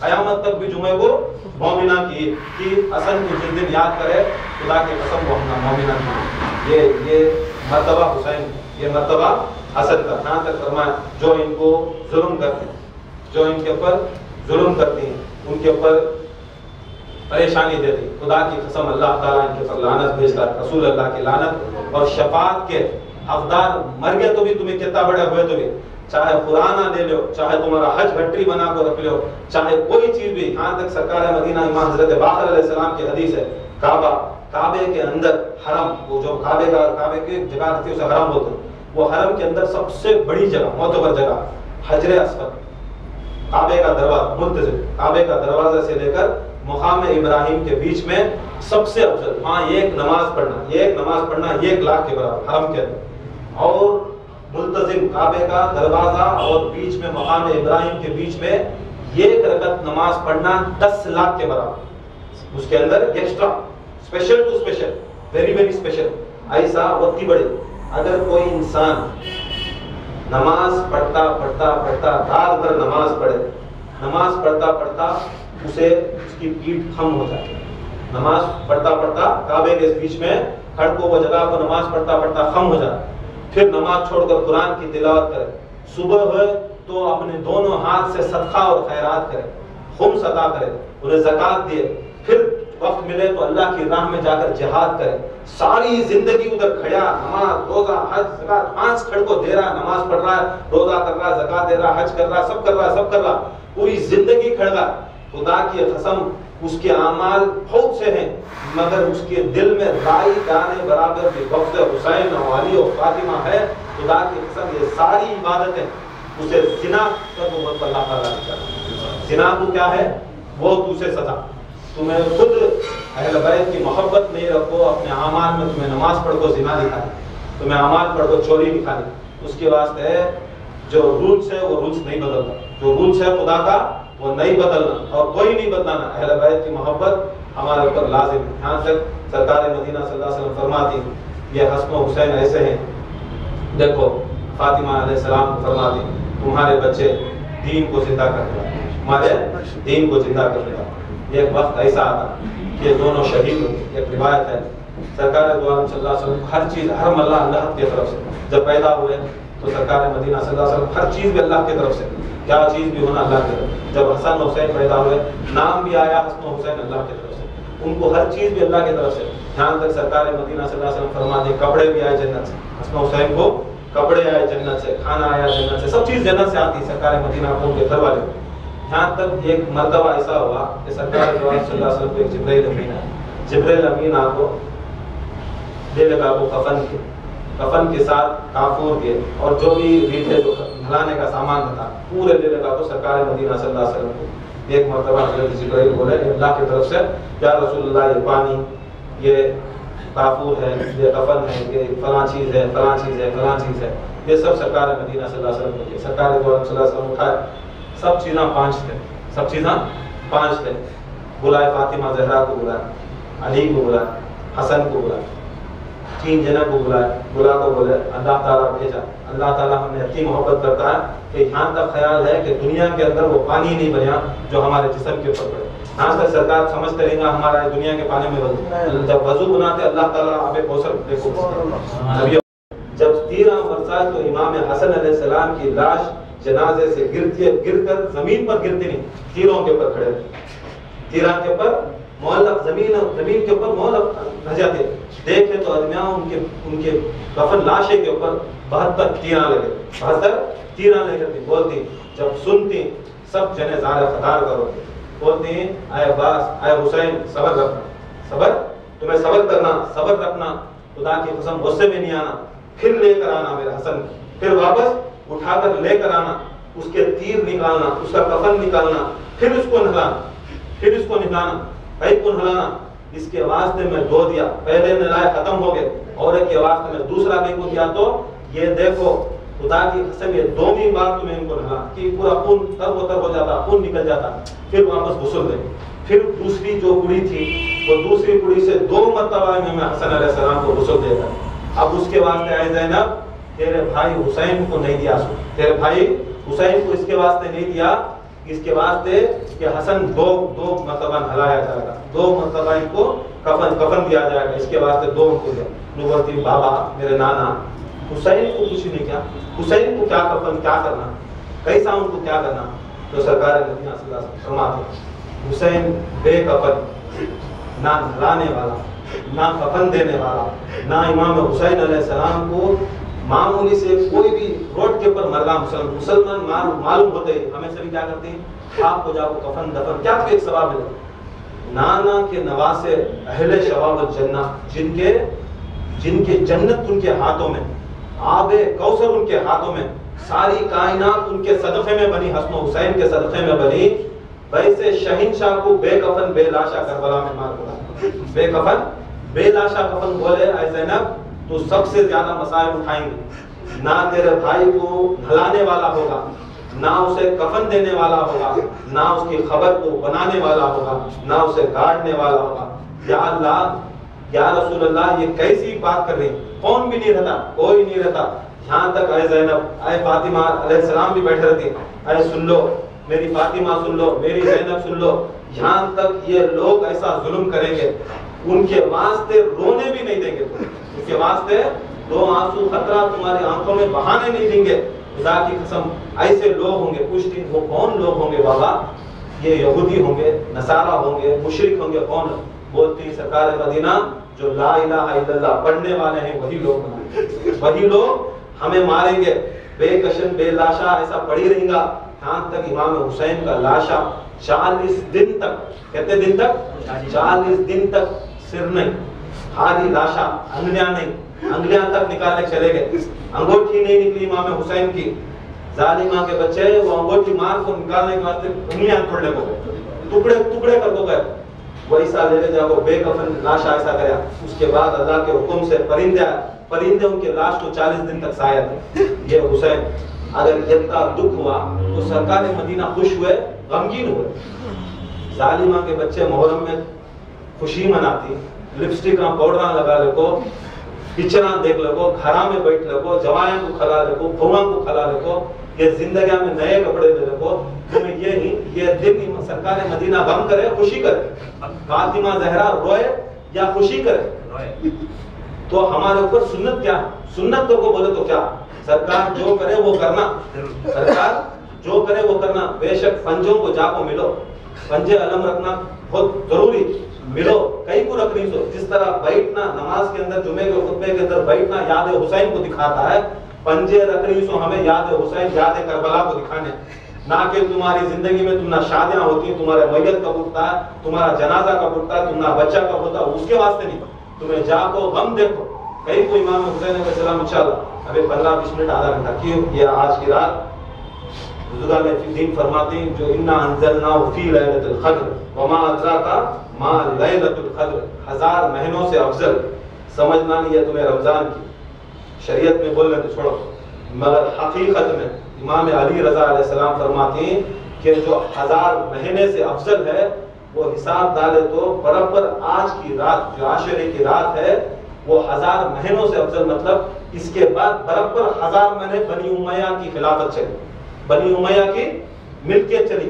یزید 1000 مہینے تک، اس کے بعد بنی امیہ، مروان، یہ سب لوگوں کیا کرے، ظالمہ کے بچے برابر 1000 مہینے آ کر چلا، 1000 مہینے ان کی حکومت چلا. اب وہ حکومت کے اندر جتنا بھی خون حسین تک وہ ان حکومت کے اوپر تخت کے اوپر بیٹھے، وہ 1000 مہینوں کی عبادت آج یوم عاشورہ کی رات سب سے بڑی افضل. امام حسین آج کی رات پوری رات جاگے، پوری رات اللہ کا ذکر کرے. ذکر کر کو امام حسین علیہ السلام ان کے واسطے کیا بھی کر رہی نہیں، ان چاہتے تو امام حسین کے ایسے ایسے کرامتاں، ایسے ایسے کرامتاں. یہ ایک بار مظاہر صحابی رسول حضرت مظاہر رضی اللہ تعالیٰ عنہ سرکار مدینہ کو دعوت دیتی، دعوت دے تو سرکار قبول کرتی. اتنا خوش ہوتی، اتنا خوش ہوتی، بھاگتی ہوتی میری بیوی کو بولتی اے میرے اہلیہ سرکار قبول کر لی دعوت کے واسطے. آج بہترین سے بہترین میرے گھر میں سرکار کا قدم پڑ گا جنت سے. بڑی خوشی ہوئی. سرکار صلی اللہ علیہ وسلم ہماری بھاگے تیار کری، کیا بھاگ رہی مارکیٹ میں، یہ لا رہی وہ لا رہی یہ لا رہی وہ لا رہی. اب سرکار صلی اللہ علیہ وسلم کو لانے گئے، باہر نکلے. کیا کریں، ان کے 2 بیٹے نہ، 2 بچے تھے، ایک حبیب تھا ایک رفیق تھا، 2 بچے تھے. اب کیا کرے، اب بابا جا رہی آ رہی، ایک کام کرے چھت کے اوپر چڑھے، چھت کے اوپر چڑھے، دیکھ رہی بابا کو آ رہی سو جا رہی سو. ان کے بابا ایک بکری کا بچہ لائے. اب بچہ لا کو کیا کرے، ذبح کرے. سرکار صلی اللہ علیہ وسلم کی دعوت ہے، بکری کا بچہ لا کو ذبح کرے. ابھی بچے دیکھے بابا ذبح کرے سو. پھر گئے مارکیٹ کو جا کے کچھ چیزاں لانا تھا. گئے تو کیا کرے، 2 بچے کیا کرے، چھوٹے چھوٹے بچے معصوم، انہیں بھی بابا بکری کو کیسا ذبح کرنا، بڑا بھی اٹھایا کہ نہیں، چھوٹے بھائی کو کیا کرتا جا بابا کرے نا، معصوم سمجھ میں نہیں آتا، بچہ کو سمجھ میں نہیں آتا. کیا کرے، انہوں کیا کہ ایسا پھرائے نا، انہیں بھی لے جا کو چھوٹے بھائی کو سلایا نہیں تھا. رفیق کیا کرا، چھوٹے ان کا بھائی حبیب تھا، حبیب ان کا نام، پھراتے ہی کیا ہو گردن چلے ٹوٹ گئی گردن. جب گردن ٹوٹ گئی تو ان کی اماں باہر دیکھے تو آواز نکلی تو دیکھے تو انہوں ذبح ہو کو پڑ گئے. ابھی ذبح ہو کو پڑ گئے. انہوں کیا کرے ڈرے کہ نہیں کیا ہو آواز نکلی سو رفیق اوپر بھاگے چھت کے اوپر بھاگے کہ نہیں ماں کے ڈر سے چھت کے اوپر سے چھلانگ لگے ٹھوکر لگی گر کو انہوں بھی مرے. آئے باپ دونوں بھی بچے انتقال دونوں بچے انتقال. اب دیکھیں اب نبی کو معلوم ہوا تو کینسل ہو جاتے تھا. دیکھو محبت رسول سرکار جہاں پر آ رہی وہ جہاں پر اپنی اولاد کی لاش بھی کھڑی تو چھوڑ رہی نہیں. سرکار صلی اللہ علیہ وسلم کی محبت ویسی محبت تھی. لے لے وہ گئے سیدھا گھٹری بنا لے جب روم میں ڈھکل رہا روم میں ڈھکل. سرکار آئے حسن و حسین ساتھ میں صحابہ ساتھ میں دعوت شروع کرے بٹھائے دسترخوان ڈالے. اب انہوں کیا مرد جو اظہار نہیں کر رہی کیا اظہار نہیں کر رہی بچے مر گئے کوئی اظہار نہیں کر رہی. اظہار کرتا ہے سرکار نہیں کھاتے. اب سرکار کو غم ہو جاتا ہے. اب غم نہیں دینا چاہتے سرکار کو غم نہیں دینا چاہتے تو چھپائے. ہاں بیٹھے بیٹھ کو سرکار پوچھتی تمہارے بچے کا بولتی کہاں کی کھیلنے جاتا. پھر ذرا وقت کے بعد بولتی ہیں میں کھاتا نہیں جب تک تمہارے بچے ہیں. انہوں بولتی ہیں جھوٹ بولا تھی نہیں انہوں بچے سو گئے. اب 2 بار بولنا تھا. امام حسین کھڑے کے بولے اے حبیب تو اتنا جلدی میرا ساتھ چھوڑ رہا کیا اتنا جلدی میرا ساتھ چھوڑ رہا کیا تیرا میرا ساتھ تو کربلا تک ہے. اے میرا حبیب اٹھ. جب بولتی تو 2 بھی لاشاں ان کو سیدھا امام حسین کے پاس آ جاتے. دیکھو حسین کے پاس ایسی طاقت ہے کہ اگر انہوں مرگے پڑے تو ان کی جان نکل گئی تو بھی حسین خالی کھڑ کو آواز دیا تو زندے مردے ہو جانا مردے زندے ہو. حسین معمولی چیز نہیں سمجھتا نہیں. غوث پاک کے ٹھوکر میں اتنی کرامت رہی تو وہ ٹھوکر جو غوث پاک کی ٹھوکر جو ہے اتنی کرامت والی ہے تو امام حسین کیا چیز نہیں. امام حسین تو غوث پاک تو سرکار امام حسین کے نالین کا صدقہ نہیں ان کی جوتی کے برابر نہیں پھر بھی حسین کا صدقہ کیسا نہیں. ان کی ٹھوکر میں غوث پاک ہے تو حسین میں کہتی کرامت. یہ نہیں سمجھتا کہ حسین کے پاس کیا بھی نہیں تھا پھر بھی ایک وعدہ نانا کا وعدہ نبھانا تھا اور امت کے اوپر یہ تفریقہ دکھانا تھا امت کو قیامت تک کون حسینی کون یزیدی. اب اسلام کے اندر 2 فرقے 72 کو بولتے رہے گا منافق مگر حقیقت میں 2 فرقے 72 میں کیا بولے 73 میں کیا بولے ایک جنتی 70 پر 2 جہنمی. اب وہ 70 پر 2 جو جہنم کو جاتا اسے یزیدی بولتے. 70 پر 2 یزیدی بولتے. ایک جو جنت کو جاتا خدا کی قسم وہ حسین کا سلسلہ. حسین کا جو سلسلہ 2 تھی. اب ہمارے سامنے 72 کا چھوڑو 2 یا تو یزیدی یا تو حسین. اگر یزید حسین کے ساتھ ہونا تو سرکار مدینہ صلی اللہ علیہ وسلم فرمائے جو میرے اہل بیت کے غم میں غم کرتا جو میرے اہل بیت کے غم میں غم کرتا ہے خوشی میں خوشی کرتا ہے انہیں جنت میں میرے ساتھ کھاتا پیتا جیسا 2 انگلیوں کے اندر کتنا فرق ہے اتنے فرق کے اندر ویسا رہتا. تو ہمیں یہ غم کر رہی ہمارے واسطے ہمیں اگر سرکار کی سنگت ہونا ان کی ہمنا نسبت ہونا تو خدا کی قسم ہمیں یہ غم میں غم کرنا. انشاءاللہ ایک بار ضرور شریف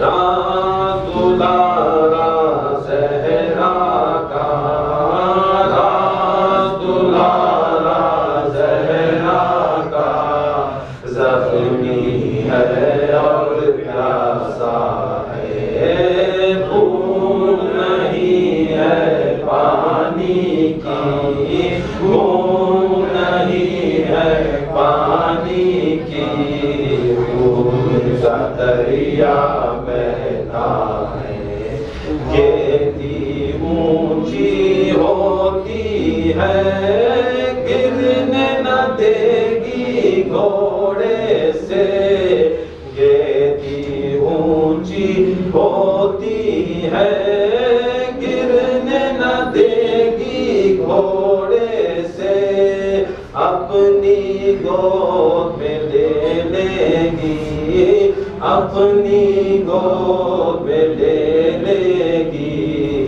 کس کی گود کا پالا ہے رات دلارا زہرا کا رات دلارا زہرا کا زخمی ہے اور پیاسا ہے ہے پانی کی، بوند نہیں ہے پانی کی، خون کا دریا بہتا ہے۔ راہ خدا میں جلدی کی، آگے جانے والوں نے، راہ خدا میں جلدی کی، آگے جانے والوں نے، صبح کے ساتھ ہی چھوٹ گئے، صبح کے ساتھ ہی چھوٹ گئے، شام ہوئی اب تنہائی، رات دلارا زہرا کا، رات دلارا زہرا کا، زخمی ہے اور پیاسا ہے، بوند نہیں ہے پانی کی، بوند نہیں ہے پانی کی، خون کا دریا بہتا ہے۔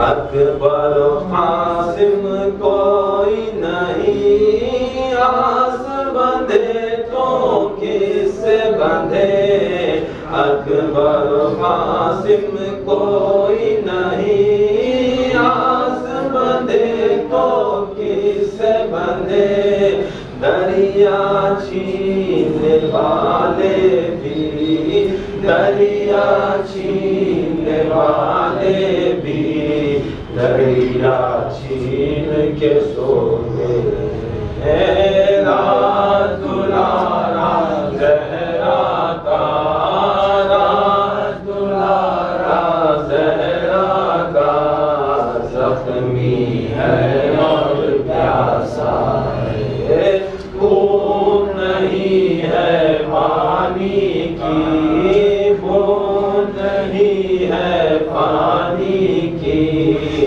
خون کا دریا بہتا ہے۔ کل جو نبی کے دوش میں تھا، آج وہ سر نیزے پر ہے، کل جو نبی کے دوش میں تھا، آج وہ سر نیزے پر ہے، یہ ایک زمانہ ایسا تھا، یہ ایک زمانہ ایسا تھا، یہ ایک زمانہ ایسا ہے، رات دلارا زہرا کا، رات دلارا زہرا کا، زخمی ہے اور پیاسا ہے، بوند نہیں ہے پانی کی، بوند نہیں ہے پانی کی، خون کا دریا بہتا ہے۔ ایک مرتبہ سرکار دو عالم صلی اللہ علیہ وسلم عید کا موقع ہے، پورا مدینہ کا شہر نئے کپڑے، آج بھی کیا ہے مطلب باپ نہیں پہنے، اماں نہیں پہنے تو بچہ کو پہنا، سب بچے پہننے والے، سب باپ سب ماں اپنا پیٹ کاٹ کو، اپنا جسم کا کپڑا کاٹ کو اپنی اولاد کو پہناتے نہیں پہناتے، سب جنے سب دنیا کے اندر ایسا ماں باپ اپنے بچوں کے اوپر فرمان۔ دیکھو اب پوری دنیا کے اندر پورے جگہ کیا ہوا، پورے مدینے کے اندر یہ ہے کہ عید کا دن، عید الفطر کا دن ہے، عید فطر کا دن ہے، پورے جنے نئے کپڑے، بچے پورے نئے کپڑے، سب خوشی میں خرم میں، سب جنے بچے باہر دیکھے تو سب جنے نئے کپڑے، حسن و حسین چھوٹے چھوٹے بچے، 7-8 سال کے بچے، 6-7 سال کے 6-7-8 سال کے بچے دیکھے باہر گئے، دیکھے پورے جنے نئے کپڑے پہنے، سیدھا بھاگ پڑا امی کے پاس، بولے اماں آج عید ہے، سب نئے کپڑے، ہمیں کیا نئے کپڑے نہیں کیا؟ بچہ کا خیال سب نئے کپڑے پہنے، بولے یہ رکھنا، اب ان کا دل رکھنا، فاطمہ زہرا دل رکھنا۔ اب اتنی محبت امام حسن و حسین کی، اب نہیں ہی کپڑے بولے تو بیٹے بچے رو ڈالتے، اب روئے تو ان کو دکھ ہوتا ہے، کسے دکھ ہوتا ہے؟ فاطمہ زہرا کو بھی دکھ ہوتا ہے، مولا علی کو بھی دکھ ہے، سرکار دو عالم صلی اللہ علیہ وسلم کو بھی دکھ ہوتا ہے۔ یہ سوچے، بولے فاطمہ زہرا तुम्हारा दर्जी ले लेगा, मैं देखो हूँ कपड़े दर्जी ले लेगा था। बोल को क्या करे, अब तो बोला नहीं, कौन भी उन्हें उतनी गुर्बत थी, उतनी उनको ये थी परेशानी थी, पूरा माल जो भी रहता, खुदा की कसम उनकी माँ खदीजुल कुबरा फातिमा ज़हरा की माँ सैयदुल अरब, अरब के अंदर सबसे पैसे वाले, सबसे ये पूरे जितने भी भिखारियाँ, सब जिसे गनी ये वो सब भिखारियाँ, सब जितने भी गनी थे, सबसे ज़ैनब, सबसे हज़रत खदीजुल कुबरा सबसे गनी, सबसे पैसे वाले, इनके साथ इनकी दौलत दे को दीन के वास्ते, दे को उनके घर में खाना नहीं था, पहनने कपड़े के वास्ते नए कपड़े नहीं थे।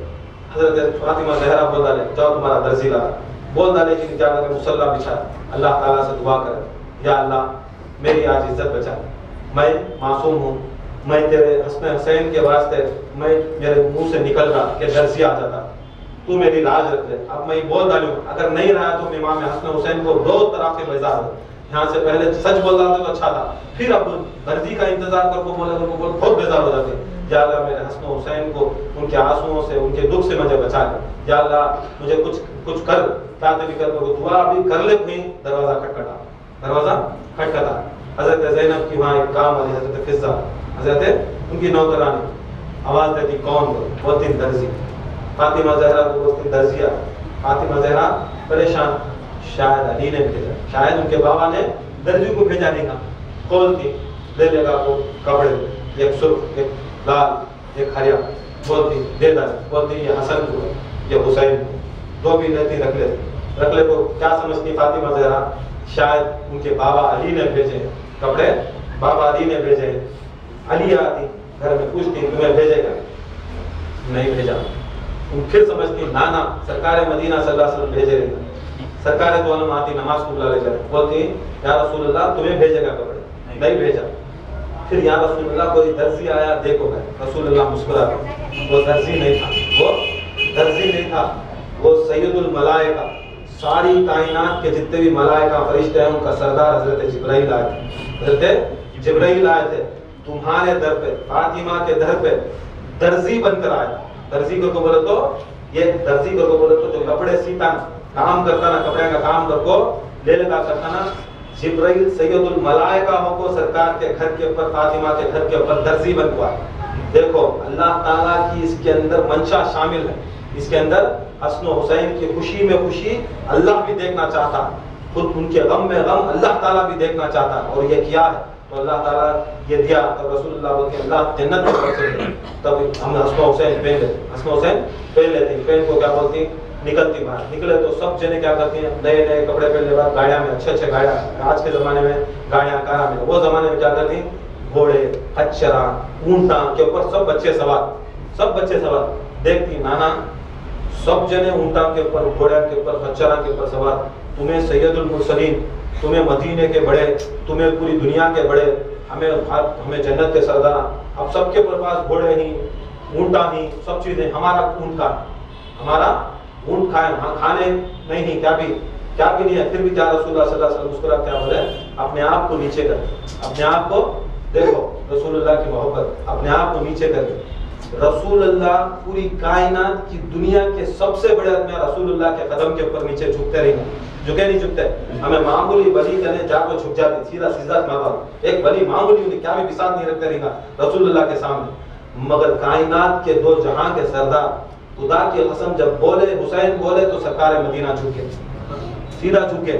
देखो मोहब्बत, ये अब ये झुके को बोले तो ये क्या चीज, अब ये सुन्नत, इमाम हुसैन जब हुक्म करे कहाँ है मेरा घोड़ा का, सरकार द्वारा सीधा झुके। इमाम हुसैन को बोले और मेरे खांधे को बैठे, हुसैन को बोले मेरे खांधे को बैठे, जब दो जने को भी खांधे को बिठा तो सरकार द्वारा सल्लल्लाहु अलैहि वसल्लम ये खांधे को हसन, ये खांधे को हुसैन, ये खांधे को हसन हुसैन को उठा, बेटे मैं तुम्हारा ऊँट आज, सरकार मदीना सल्लल्लाहु अलैहि वसल्लम हसन हुसैन की मोहब्बत में अपने आप को क्या बोल रहे, मैं तुम्हारे वास्ते सवारी बन जा, इतनी मोहब्बत करे खुद सरकार मदीना को।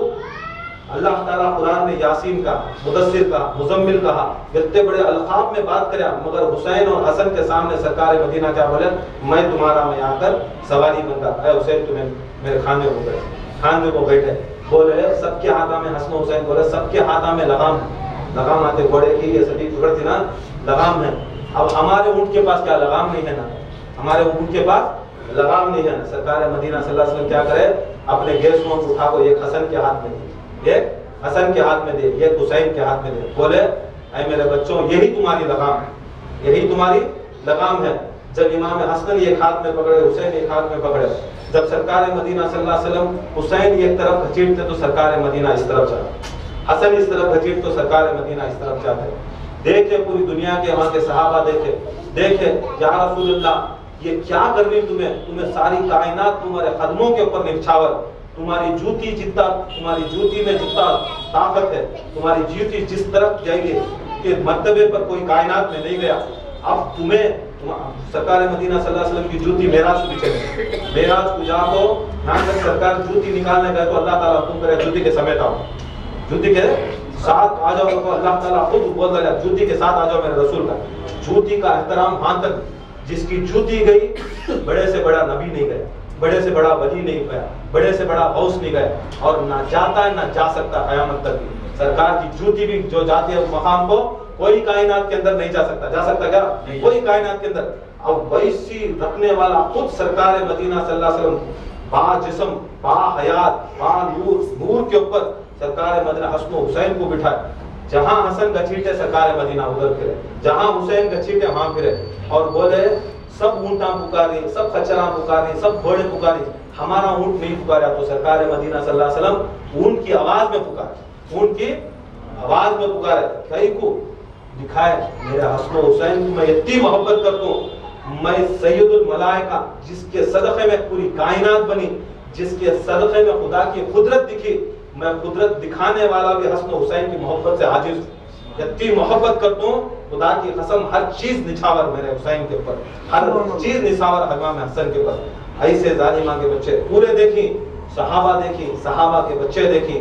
वो वक्त उसके बाद 60 हिजरी आया, 60 हिजरी में आए इमाम हुसैन करबला, सब करबला आई, करबला के मैदान में आज की रात, करबला पूरा 10 दिन नहीं, करबला जितने भी शहादत हैं समा जो 10 खंड पूरे शहादत एक ही दिन। तो इमाम हुसैन अलैहिस्सलाम अपने काफिलों के साथ, सब समझती जंग को गए, कौन तो भी जंग करने वाला पूरे नौजवान आपको फौज को बुला लेते। सरकार इमाम हुसैन के साथ पूरे मदीने वाले थे, पूरे मक्के वाले थे, सरकार जिसे जिसे सहाबा बनाए थे सब हुसैन को मोहब्बत करते। जब करबला जाने का हुक्म आया, जब उनको तारीख आई तो सबको बोले ये मेरा इम्तिहान, ये मेरा इम्तिहान, तुम्हें नहीं आना करबला को इमाम हुसैन किसे किसे बुला लेते, उनके खानदान वाले, उनके चाहने वाले, पूरे थे मुसलमान, पूरे थे सहाबा, सहाबा के बच्चे थे, मगर उनको मालूम सरकार इमाम हुसैन को मालूम सरकार द्वारा सल्लल्लाहु अलैहि वसल्लम को ओहद में छोड़ को भागे थे, ओहद के मैदान में छोड़ को भागे थे, अली को सिफीन और जमल में छोड़ को भागे थे। बहुत से आदमी साथ में थे, अपने आप को बड़े बड़े रुतबे वाले समझते रहा, मगर वक्त भी आदमी सरकार के साथ जंग गुजारी। सरकार बोलती बहुत जीतती, तुम्हें जंग जीतती, तुम्हें मेरी बात सुनो, तब भी क्या करें, सरकार को सल्लल्लाहु अलैहि वसल्लम अपनी जान को बचाने सरकार को छोड़ा को भागे। बहुत के अंदर दुनिया हिस्ट्री है, इमाम मौला अली मुश्किल कुशा को सिफीन के अंदर बोले, सिफीन की जंग बोले ये करो ना को, ये करो ना को, छोड़ को मौला अली के साथ भागे। और इमाम हुसैन हसन हुसैन बचपन से देखते कौन साथ देने वाला कौन नहीं देने वाला, इन्हें कलमा पढ़ लिया तो हो जाता नहीं, इन्हें रोजा रख लिया तो हो जाता नहीं, इन्हें ज़कात दे डाला तो रह जाता नहीं। मोमिन होता है वो जो अपने माल से, अपने जान से, अपने बाप से, अपने माँ से, अपनी हर चीज से ज्यादा मोहब्बत करने वाला उन्हें मोमिन। इमाम हुसैन को मालूम सब कुछ छोड़े, खाली जो इनके खास इनके खानदान वाले, जो इनके बीवियां, जो बच्चे, छोटे छोटे बच्चे, जो असहाब हुसैन मदीने से निकले करबला को आए। करबला को आए 2 तारीख को करबला को आए। 2 तारीख से क्या करे, इधर आए पीछे से हुर जो यजीद की फौज में था, पहले हुर था, आए हुर की फौज घेरी, घेरदार को क्या करी, इमाम हुसैन को हुक्म यजीद कर दिया, या तो बैयत कर, नहीं तो तुम ना मार। हुर बोले तुम्हें बैयत करो, हुसैन ने तो मार। बोले तुम्हारी हालत ऐसी दिख रही है, कितने दिन से पानी नहीं पिए, तुम्हारे घोड़े पानी पिए, तुम्हारी फौज पानी नहीं पिए, तुम्हें लख आ रही, तुम्हारे जबान मुंह बाहर करता है, पहले पानी पी लो, बाद में बात करें। बाद में अब्बास को बोलते हैं अब्बास हमारे पास जितना भी पानी है, जाओ इनको सब सहरा। यजीदी फौज 20,000 की फौज जितना इमाम हुसैन के काफिले के पास था, तकरीबन 130-135 आदमी इमाम हुसैन के पास रहते, वो पूरा जितना भी पानी है पूरे यजीदियों को पिला, ऐसो मारने, मगर हुसैन वो सोच रही नहीं पिलाओ पानी, حضرت عباس کو بولے حضرت اکبر حضرت قاسم گئے پورے یزیدیوں کو پانی پلا، یہاں تک پانی پلا کو بولے تمہارے جو مشکیزیں خالی ہوگی وہ بھی ڈالو، وہ بھی بھر ڈالو، امام حسین وہ بھی بھرا ڈالو مشکیزیں۔ جب عباس کو بولا کہ عباس جو پانی بانٹ ڈالے، یہاں تک ان کے مشکیزیں یزیدیوں کی فوج کے مشکیزیں بھی بھر ڈالے، بہت اچھا لگا۔ دیکھتے پھر امام حسین پھر پلٹتی ہوں فوج کی طرف، دیکھتی گھوڑے لکھلکا رہے، جانوراں لکھلکا رہے، پیاس سے انہوں لکھلکا رہے، بولتی ہیں اے عباس تم تو انسانوں کو پلا، ان کے جانوراں کو پلا، اگر نہیں پلا تو جانوراں مر جاتے، جاؤ عباس جتنا بھی پانی ہے سب لے کو جاؤ۔ جانوراں تک امام حسین کا دیکھو، رحمت للعالمین کے نواسے، رحمت للعالمین کے بیٹے، رحمت للعالمین بیٹے، رحمت اللہ رحم کرنے والے، اتنا رحم انسانہ کی یزیدیاں دشمنہ کی دور کی بات، دشمنہ کے جانوراں کا بھی خیال کرے، دشمنہ کا جانوراں کا خیال کرے۔ گیا حضرت عباس بڑے بلیاں سے بڑا درجہ، ان کو معلوم روتے روتے پلا، دیکھے آج میرا امام، آج میرا حسین یزید کے جانوروں کا بھی خیال رکھ رہا ہے، ان کے گھوڑوں، ان کے خچروں کا، ان کے ہاتھیوں کا، ان کے اونٹوں کا خیال کر رہا ہے۔ کربلا کی 10 عاشورے کی دن ہوتا، ہاں مولا حسین کے 6 ماہ کے بچے کو یہ بند پانی نہیں دیتے ظالم، حسین یہ حجت خیال دے ہوا۔ بعد میں 7 محرم کے بعد پانی بند کر رہا، پھر رات کی ندی، رات سے لے جاؤ کچھ باہر ڈالے، بند کر رہا، پانی بند کر رہا، 3 دن کے بھوکے، 3 دن کے پیاسے۔ اب ان کے باپ یزید شام میں بیٹھا ہے، وہاں سے آرڈر آنا امام حسین کا قتل کر، بولتا ہے جاؤ یا تو میں اس کے ہاتھ کا لے کو بیعت لے لے کو، نہیں تو اسے قتل کرو، منڈی لے لے کو، حکم کرتا تھا۔ سب آدمیاں کو کون مارے سمجھ لینا نہیں، انہوں مارے انہوں مارے، خالی بولتے رہتے انہوں مارے۔ تاریخ کب تبھی پڑھو، تاریخ کب تبھی پڑھو، اٹھا کو دیکھو جو مارے، جو امام حسین کو مارے، سعد ابن وقاص، سعد ابن وقاص سرکار مدینہ صلی اللہ علیہ وسلم کے صحابی، سعد ابن وقاص کے بیٹے حضرت سعد سرکار دو عالم کے صحابی رسول۔ جب جنگاں ہوتے سرکار کچھ تیرہ چلاتے تو حضرت سعد اپنا سینہ سامنے لاتے، بولتے تیرہ کھا کو بولتے یا رسول اللہ تم نہ تیر لگنا تو سعد کے پہلے لگنا، بعد میں تم نہ لگنا۔ پہلے جو 17 لوگ مسلمان بنے اس میں حضرت سعد ہے، اب ان کا بیٹا عمر سعد۔ دشمنہ کون ہوئے سو دیکھ لو، کون کی کر رہی، شیعہ مار رہے، انہیں مارا انہیں، ہسٹری کب تک اٹھا کو پڑھو۔ سعد کا بیٹا عمر سعد صحابی کا بیٹا امام حسین کے قتل میں شامل، بڑے بڑے امام حسین کے قتل میں نام نہیں بول سکتے، بڑے بڑے بچے ان کے امام حسین میں قاتل کی، کیسا بن گئے، کیسا پلٹ گئے۔ سرکار سے ان کے ماں باپ اتنی محبت کرتے، اتنی محبت کر رہے، بچے بھی لا الہ الا اللہ پڑھنے والے، کیسا ملتے۔ خالی یزید کیا بولا، تم نہ میں راجہ بناتا ہوں، تم نہ وہاں کا میں گورنر بناتا ہوں، تم نہ وہاں کا شیخ بناتا ہوں، تم نہ یہ خلافت کی کرسی دیتا ہوں، تم نہ میں دولت دیتا ہوں، تم نہ میں پوزیشن دیتا ہوں، تم نہ میں چھوکریاں دیتا ہوں، میں شادی کرا۔ خالی انسان کو خالی لے لے جاؤ یہ دیتا ہوں وہ دیتا ہوں، گیا اپنا ایمان بیچتا ہے۔ کون بیچے سو؟ بڑے بڑے صحابہ کے اولاداں بیچ ڈالے۔ ہمیں تمہیں کیا دولت کے واسطے بکتے نہیں، کون سا پیر کون سا پیرانی ماں دولت کے 5 منٹ میں بک جاتا بھگائے، یہ وہ اس کے اوپر بڑے بڑے صحابہ کے بچے بکے، تو ہمیں نہیں بکتا ہے۔ یہ سب دولت کے واسطے ہر کتا بکتا، ہر کتا بکتا، ایمان والے بہت کم، ایمان والے بہت کم، عقیدے والے بہت کم۔ تو خدا کی قسم جب بولے تب امام حسین علیہ السلام یہ رات ہے، یہ رات آ گئی، سب کو بولے رات کو بٹھائے ذکر کرنا شروع کر، بولے ذکر کرنے کے بعد پورے چراغاں بجھاؤ، پورے چراغاں جو خیمے میں ہی بجھاؤ، وہ بجھا کو بولے دیکھو میں جو میرے ساتھ تھی تمہیں چلے جا سکتے، تمہیں اندھیرے میں نکل کو چلے جاؤ، میں چاہتا نہیں، میں دیکھنا بھی چاہتا نہیں کون آیا میرے ساتھ اور کون گیا۔ صبح کا دن سب کا آخری دن، صبح کا دن آخری دن، میں کہتا ہوں کہ میں تمہیں گئے تو بھی میرے دل میں کبھی گلا نہیں، شکوا نہیں، اور میں کسے بھی بولتا نہیں۔ اور جانے والا ایک کام کرو، جو ہمارے بھائی کو ہیں، ہمارے چھوٹے چھوٹے بچے ہیں، وہ بہانہ کیا کرو بولے تو تمہیں نکل گئے تو صبح کے دن قیامت تک بھی تمہیں بھاگ کے اگر وہ نام نہیں ملا، اس کے واسطے کیا کرو، عورتاں کو، میری عورتاں، بچے، خاندان والے عورتاں کو لے کو چلے جاؤ، تمہیں بدنامی سے بچتی۔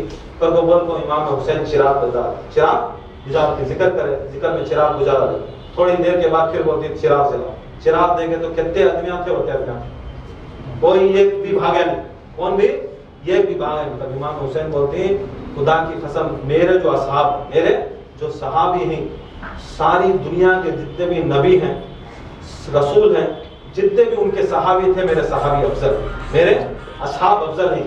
کون کی ان کو پوچھے یا حسین آپ کے نانا کے صحابوں سے افضل کیا؟ آپ کے نانا رسول اللہ کے صحابہ سے ہمیں افضل کیا؟ بے شک میرے نانا کے صحابوں سے بھی افضل۔ پوچھا کیسا؟ پوچھے میرے نانا کو احد میں چھوڑ کو بھاگے، میرے نانا کو بہت سے لوگ احد میں چھوڑ کو بھاگے، جب میرے نانا رسول اللہ خندق میں آیا تو زہر دیے، میرے نانا جب وصیت لکھنے بولا تو بڑے بڑے صحابہ وصیت نہیں کرنے دیے تو ان کا چھوڑ دو، تمہیں میرے وہی معلوم تم نہ جان جاری ہے پھر بھی مجھے چھوڑے نہیں، خدا کی قسم تمہیں میرے اصحاب رسول سے بھی بڑھ کر۔ پھر بولے یا تمہارے بابا علی سے بڑھ کو کیا تم کے صاحب ہیں؟ بولتی مولا علی کا بھی یہی تھا، ساتھ میں اٹھتے ساتھ میں بیٹھتے، صفین میں بھاگے، جمل کی جنگ ہے، جمل کی جنگ میں چھوڑ کو بھاگ گئے۔ جب مولا بولے جاؤ انہوں مسلمانہ رہیں گے مگر انہوں منافقہ مارو گے تو صحابہ بدل، مولا علی مشکل کشا کے میں کیا بولے نہیں مانتے یا علی، ان کو نہیں مانتے، کہیں کو نہیں مانتے، ان کے ہاتھ میں قرآن، ان کے ہاتھ میں قرآن ہی، ہمیں نہیں مانتے، تمہیں غلط کہا، مولا علی کو غلط بولا۔ اب ویسے بولے خدا کی قسم ان میں بھی تھے، اچھے تھے برے تھے مگر میرے میں کوئی برا نہیں، میرے جو بھی صحابی ہی کوئی بھاگنے والا نہیں، کوئی بھگوڑا نہیں، کوئی فرار نہیں، پورے حیدر کرار تمہیں پورے کرار نہیں، اور کوئی بدلنے والا نہیں زبان میں۔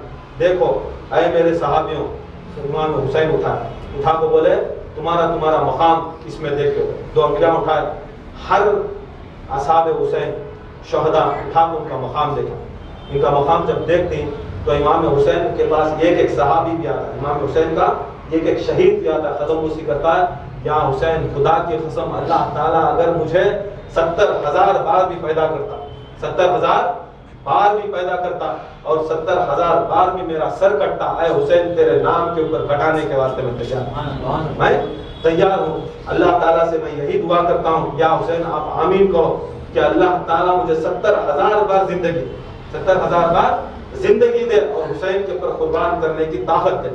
ہر صحابی آپ کو بولے، ہر جو بھی تھے ہوئی۔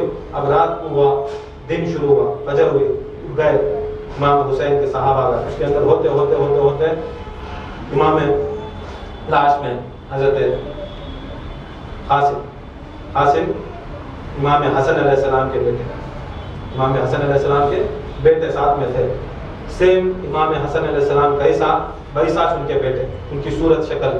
آپ کو اجازت پوچھتی حضرت امام حسن سے، بھیا بڑے بھائی کا بیٹا بولتی یا حسین میرے امام مجھے اجازت، بچے چل گئے، اون محمد چل گئے، خود چلے گئے، جان چلے گئے، سب چلے گئے، اب ہم نہ اجازت جو مقتل میں جانے کی، ہمیں بھی شہید ہونا، ہمیں بھی نانا کو کیا صورت دکھاؤں، اگر تمہارے بعد میں شہید ہوگا تو میرے نانا کو کیا صورت دکھاؤں، میں علی کو کیا صورت دیکھوں، امام سے پہلے میں مر گا تو میں امام کے بعد میں انتقال ہوگا تو میں کیا صورت، مجھے اجازت۔ میں بولتی تمہیں میرے بڑے بھائی کی امانت، میں تم نہ نہیں بھیج سکتا، امام حسن کے کون بھی بچے نہیں ہیں، تم نے سے نسل رکھنا، اور تمہاری شادی آج رات کچھ ہوتی، اسی رات کو آج جو رات ہوتی ہے حضرت قاسم کی شادی حضرت سیدہ کبریٰ کے ساتھ ہوتی ہے، امام حسن کی بیٹی کے ساتھ شادی ہوتی ہے۔ بولتی تمہیں میرے جوائیں آج رات میں شادی کرے، آرام سے رہو، زندگی بناؤ، بچے پیدا ہو، سب بھی ہے، تمہاری زندگی بڑی پڑی ہے، تمہیں جانو کو، میرے جوائیں بھی، تمہارے میرے بڑے بھائی کے بیٹے بھی، اے قاسم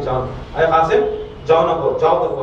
امام حسن قال انہوں جاتی روتے جا کو اپنی ماں کے پاس جاتی، بولتی ماں میں کتا کی طرف جا رہا ہوں، میں تڑپ جا رہا ہوں، کیا گیچ کرتا ہوں، امام حسین مجھے مقتل میں بھیج رہی نہیں، شہید ہونے مجھے چھوڑ رہی نہیں، کیا کرا؟ اٹھائے مصلی بچھا، دعا کرتے ہی خیال آتا، امام حسن جب زندہ تھے، جب ان تھے تب بولے تھے، وصیت کرے تھے ماں بچے کو اٹھا کو، سب سے زیادہ جب تم نہ سب سے جب زیادہ تکلیف آئی تو اس کے بازو پہ میں حسن ایک تعویذ باندھیوں، وہ تعویذ کھول کو دیکھو، تمہارا اس کے اندر جو بھی رہتا اس کے اندر اس کا یہ رہتا، اس کا جو یہ رہتا اس کے اندر مفہوم رہتا، لکھو رہتا، تمہیں وہ دیو۔ تب یہ خیال آتا تو حضرت قاسم کے پاس ان کے اماں جاتے، جا کو بولتے بابا نے کہا تھا، تمہارے باپ حسن نے ایک تعویذ تمہارے کھاندے کو بنایا، سب سے زیادہ تکلیف ہے تو اس کے اندر آ کر اس کا حل لکھے رہتا، تمہیں وہ تعویذ نکالو، جاؤ۔ آج کائنات کے اندر سب سے بڑی تکلیف، کھانا نہیں، سو کیا بھی نہیں ہے ہم کو، پانی نہیں ہے، 3 دن کے بھوکے، 8 دن کے پیاسے، سب چیز ہے، سب چیز سے ان کو کیا بھی فرق نہیں پڑ رہا، کھانا نہیں، پانی نہیں، چھت نہیں، سونا نہیں، جا کو بے کفن، بے وطن بھی نہیں ہے، ان کو کام ہی نہیں، ان کو وہ سب تکلیف معلوم نہیں ہو رہی ہے, وہ اپنے آپ کو تکلیف نہیں سمجھ, تکلیف کیا ہے کہ بولا تو امام حسین جا کو جنگ میں شہید ہونے نہیں دے, آدمی کو شہید نہیں ہونے دینی, ان کے دلوں میں سب سے زیادہ تکلیف. حضرت قاسم لے کو جاتی, بولتی یہ دیو, بولتی کیا ہے, یہ میرے باپ لکھے تھے امام حسن, آپ کے جو بڑے بھائی لکھے تھے, بولے تھے سب سے جب تکلیف کا دن آئے, تکلیف کا مرحلہ آئے تو یہ تعویذ کھول کو دیکھ لینا, یہ اس کے اندر حل لکھا ہے.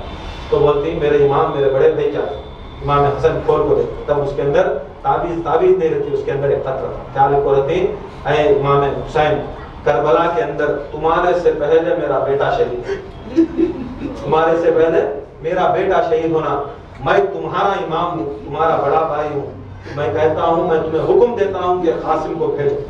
دیکھو کربلا, وہ امام حسن بعد میں کتنے سالوں کے بعد امام حسن جاری, امام حسن شہید ہو گئے, پھر بھی امام حسن کو بھی یہ محبت کہ حسین کے واسطے ان کی اولاد کو بھی قربان کرنا, حسین کے واسطے اولاد کو بھی قربان کرنا.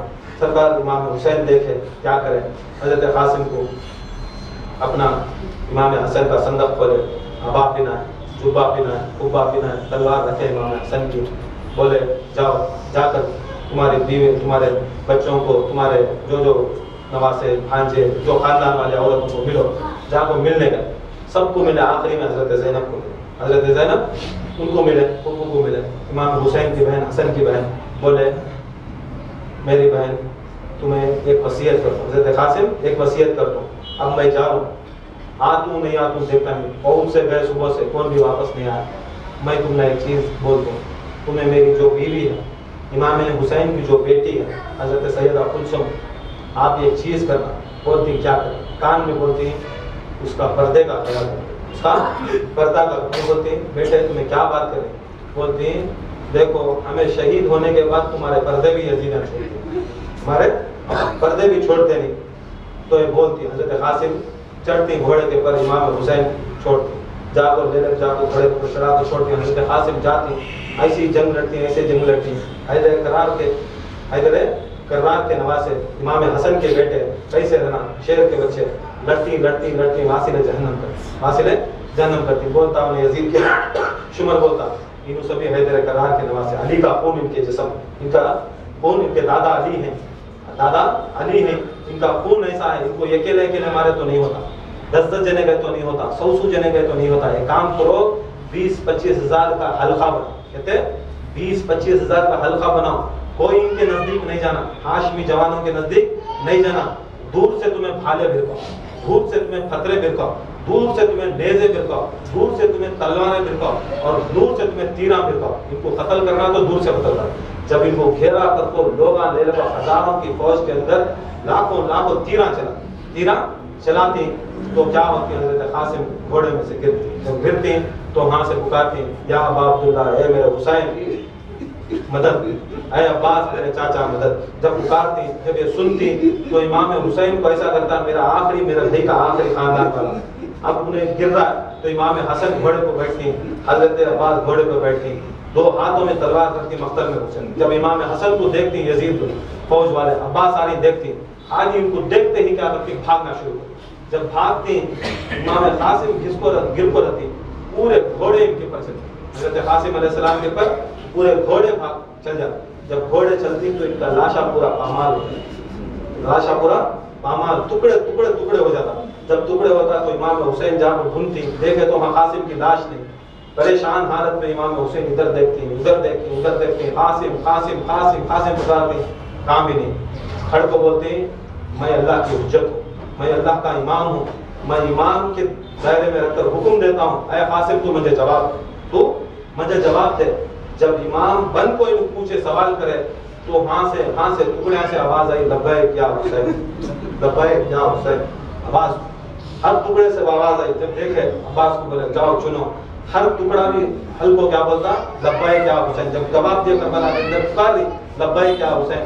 امام حسین اٹھائے, اپنی گٹری کو, اپنے دامن کو بچھایا, ایک اٹھا کو ٹکڑے جوڑ دی, ہر ٹکڑا بھی لبیک یا حسین.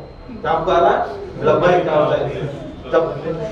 جب پورے رکھے تو سارے ٹکڑے جما ڈالے, تو گھٹری کو آواز ڈالی تو ٹکڑے بولتے ہیں اے حسین آپ حکم کرو میں زندہ ہوں تو پھر قتل کر دوں تمہارے واسطے میں پھر قتل کر دوں. امام حضرت قاسم کا ہوتی پھر اٹھا لے پا کو گھر لے لے کا بولتی خیمے میں ڈال دی سب روتی. تب اس کے بعد حضرت علی اکبر کون امام حسین کے بیٹے بڑے بیٹے سیم شبیہ رسول جیسا رسول اللہ تھے ان کا ڈھنگ ان کا رنگ ان کا سائز ان کی پرسنالٹی ان کی صورت ان کی شکل جیسا رسول اللہ سیم ویسے رسول اللہ ہے. بولتے ہیں قاسم چلے گئے حسن کے بیٹے چلے گئے اے بابا منجے بھی تھے بولے تو جانا تو رسول اللہ کی صورت والا جب بھی ہم نہ یاد آتی صحابہ کو یاد آتی رسول کی یاد آتی تو تیری صورت دیکھتے اے علی اکبر تمہیں چھوڑ کو جاؤ.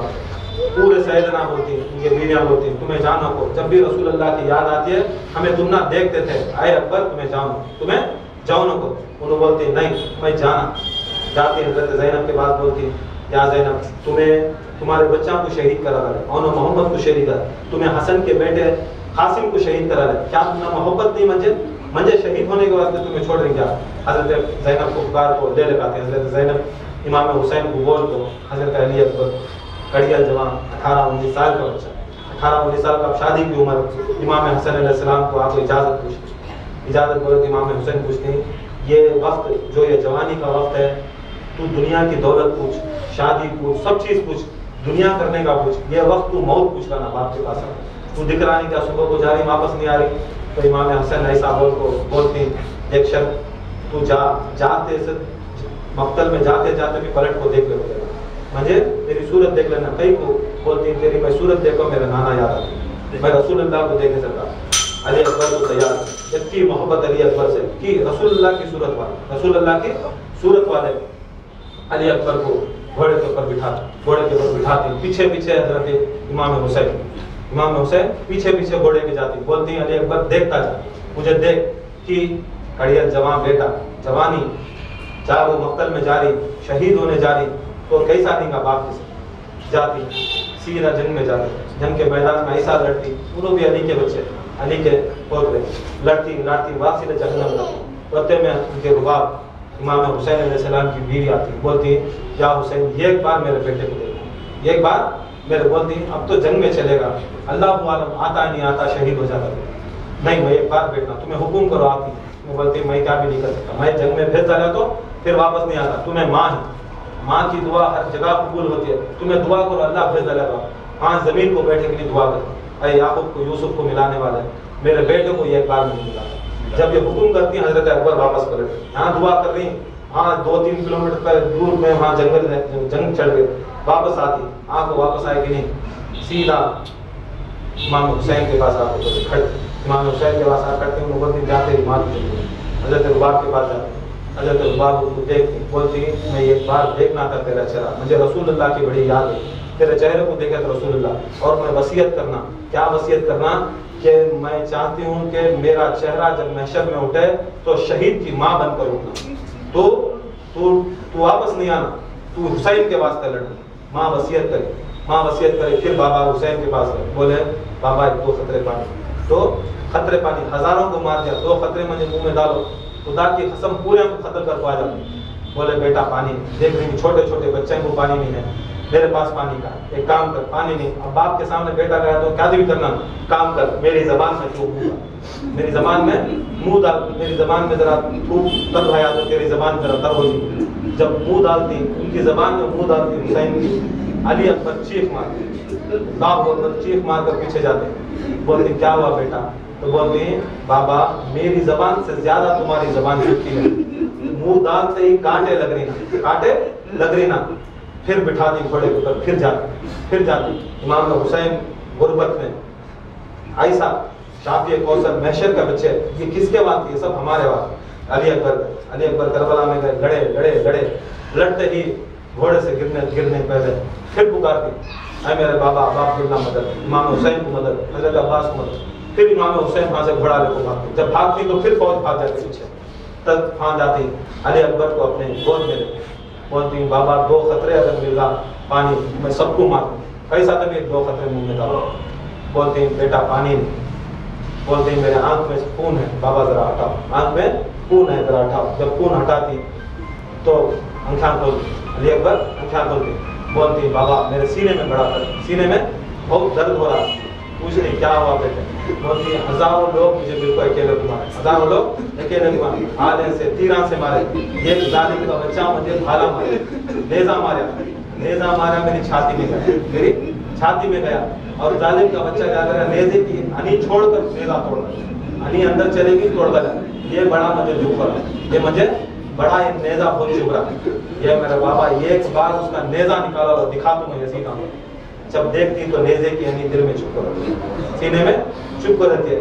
तब बोलती बेटे मैं कैसा निकालूं, मैं कैसा देखूं तुम्हारा खून, कैसा निकालूं? बोलती बाबा एक बार, बोलती मेरी ताकत पूरी मर गई, मेरी कमर झुक गई, कड़ियल जवान बेटा चलेगा, मेरी ताकत मर गई, मैं निकाल नहीं सकता। फिर बोलते एक काम करो, नजब की तरफ मुझे पलटाओ, मुझे मौला अली मुश्किल कुशा नजब की तरफ पलटाओ, नजब की तरफ पलटा को जुगाड़ को मुझे निकालो। जब नजब की तरफ पलटा को हजरत इमाम हुसैन नेजा पकड़ को घसीटती है, या अली बोल को घसीटती तो दिल ही निकल जाती है। अली अकबर का दिल ही साफ निकल जाता है, दिल निकल जाता है। इमाम हुसैन वो टाइम देखो, या अल्लाह इससे भी तो राजी हो, इससे भी सबर का मकाम इमाम हुसैन का ऐसा कि कायनात के अंदर कोई नहीं कर सकता सबर। उठा को दिल निकाल को, देखो इस्माइल अलैहिस्सलाम इब्राहिम अलैहिस्सलाम दावा लेकर काटने के रास्ते क्या करे, कपड़े को पट्टी बांध लो, कपड़े को अंखियां को कपड़े पट्टी बांधो कर, उन्हें भी बांध ले, उन्हें बांध ले। नबियां को घबरा गए, नबियां को घाबरे हो गए। देखो करबला वाले का क्या मकाम, ये नबियों और रसूलों से बढ़ गया। बाप सामने, माँ बाप सामने, बेटा नीचे, उठा को निकाले तो उनका दिल निकल रहा हाथ में, और दिल निकल को अल्लाह ताला के पास दुआ कर दी, या अल्लाह ये भी तू कुर्बानी कबूल कर, ये भी मेरी छोटी सी कुर्बानी तू कबूल कर, मेरे नाना के दीन को बचा, मेरे अली के दीन को बचा। फिर इमाम हुसैन अलैहिस्सलाम चले, अली अकबर को उठा ले चले, फिर वहाँ मातम हुआ, फिर रोए, फिर बारी है इमाम हसन की बात बहुत ज्यादा टाइम हुआ।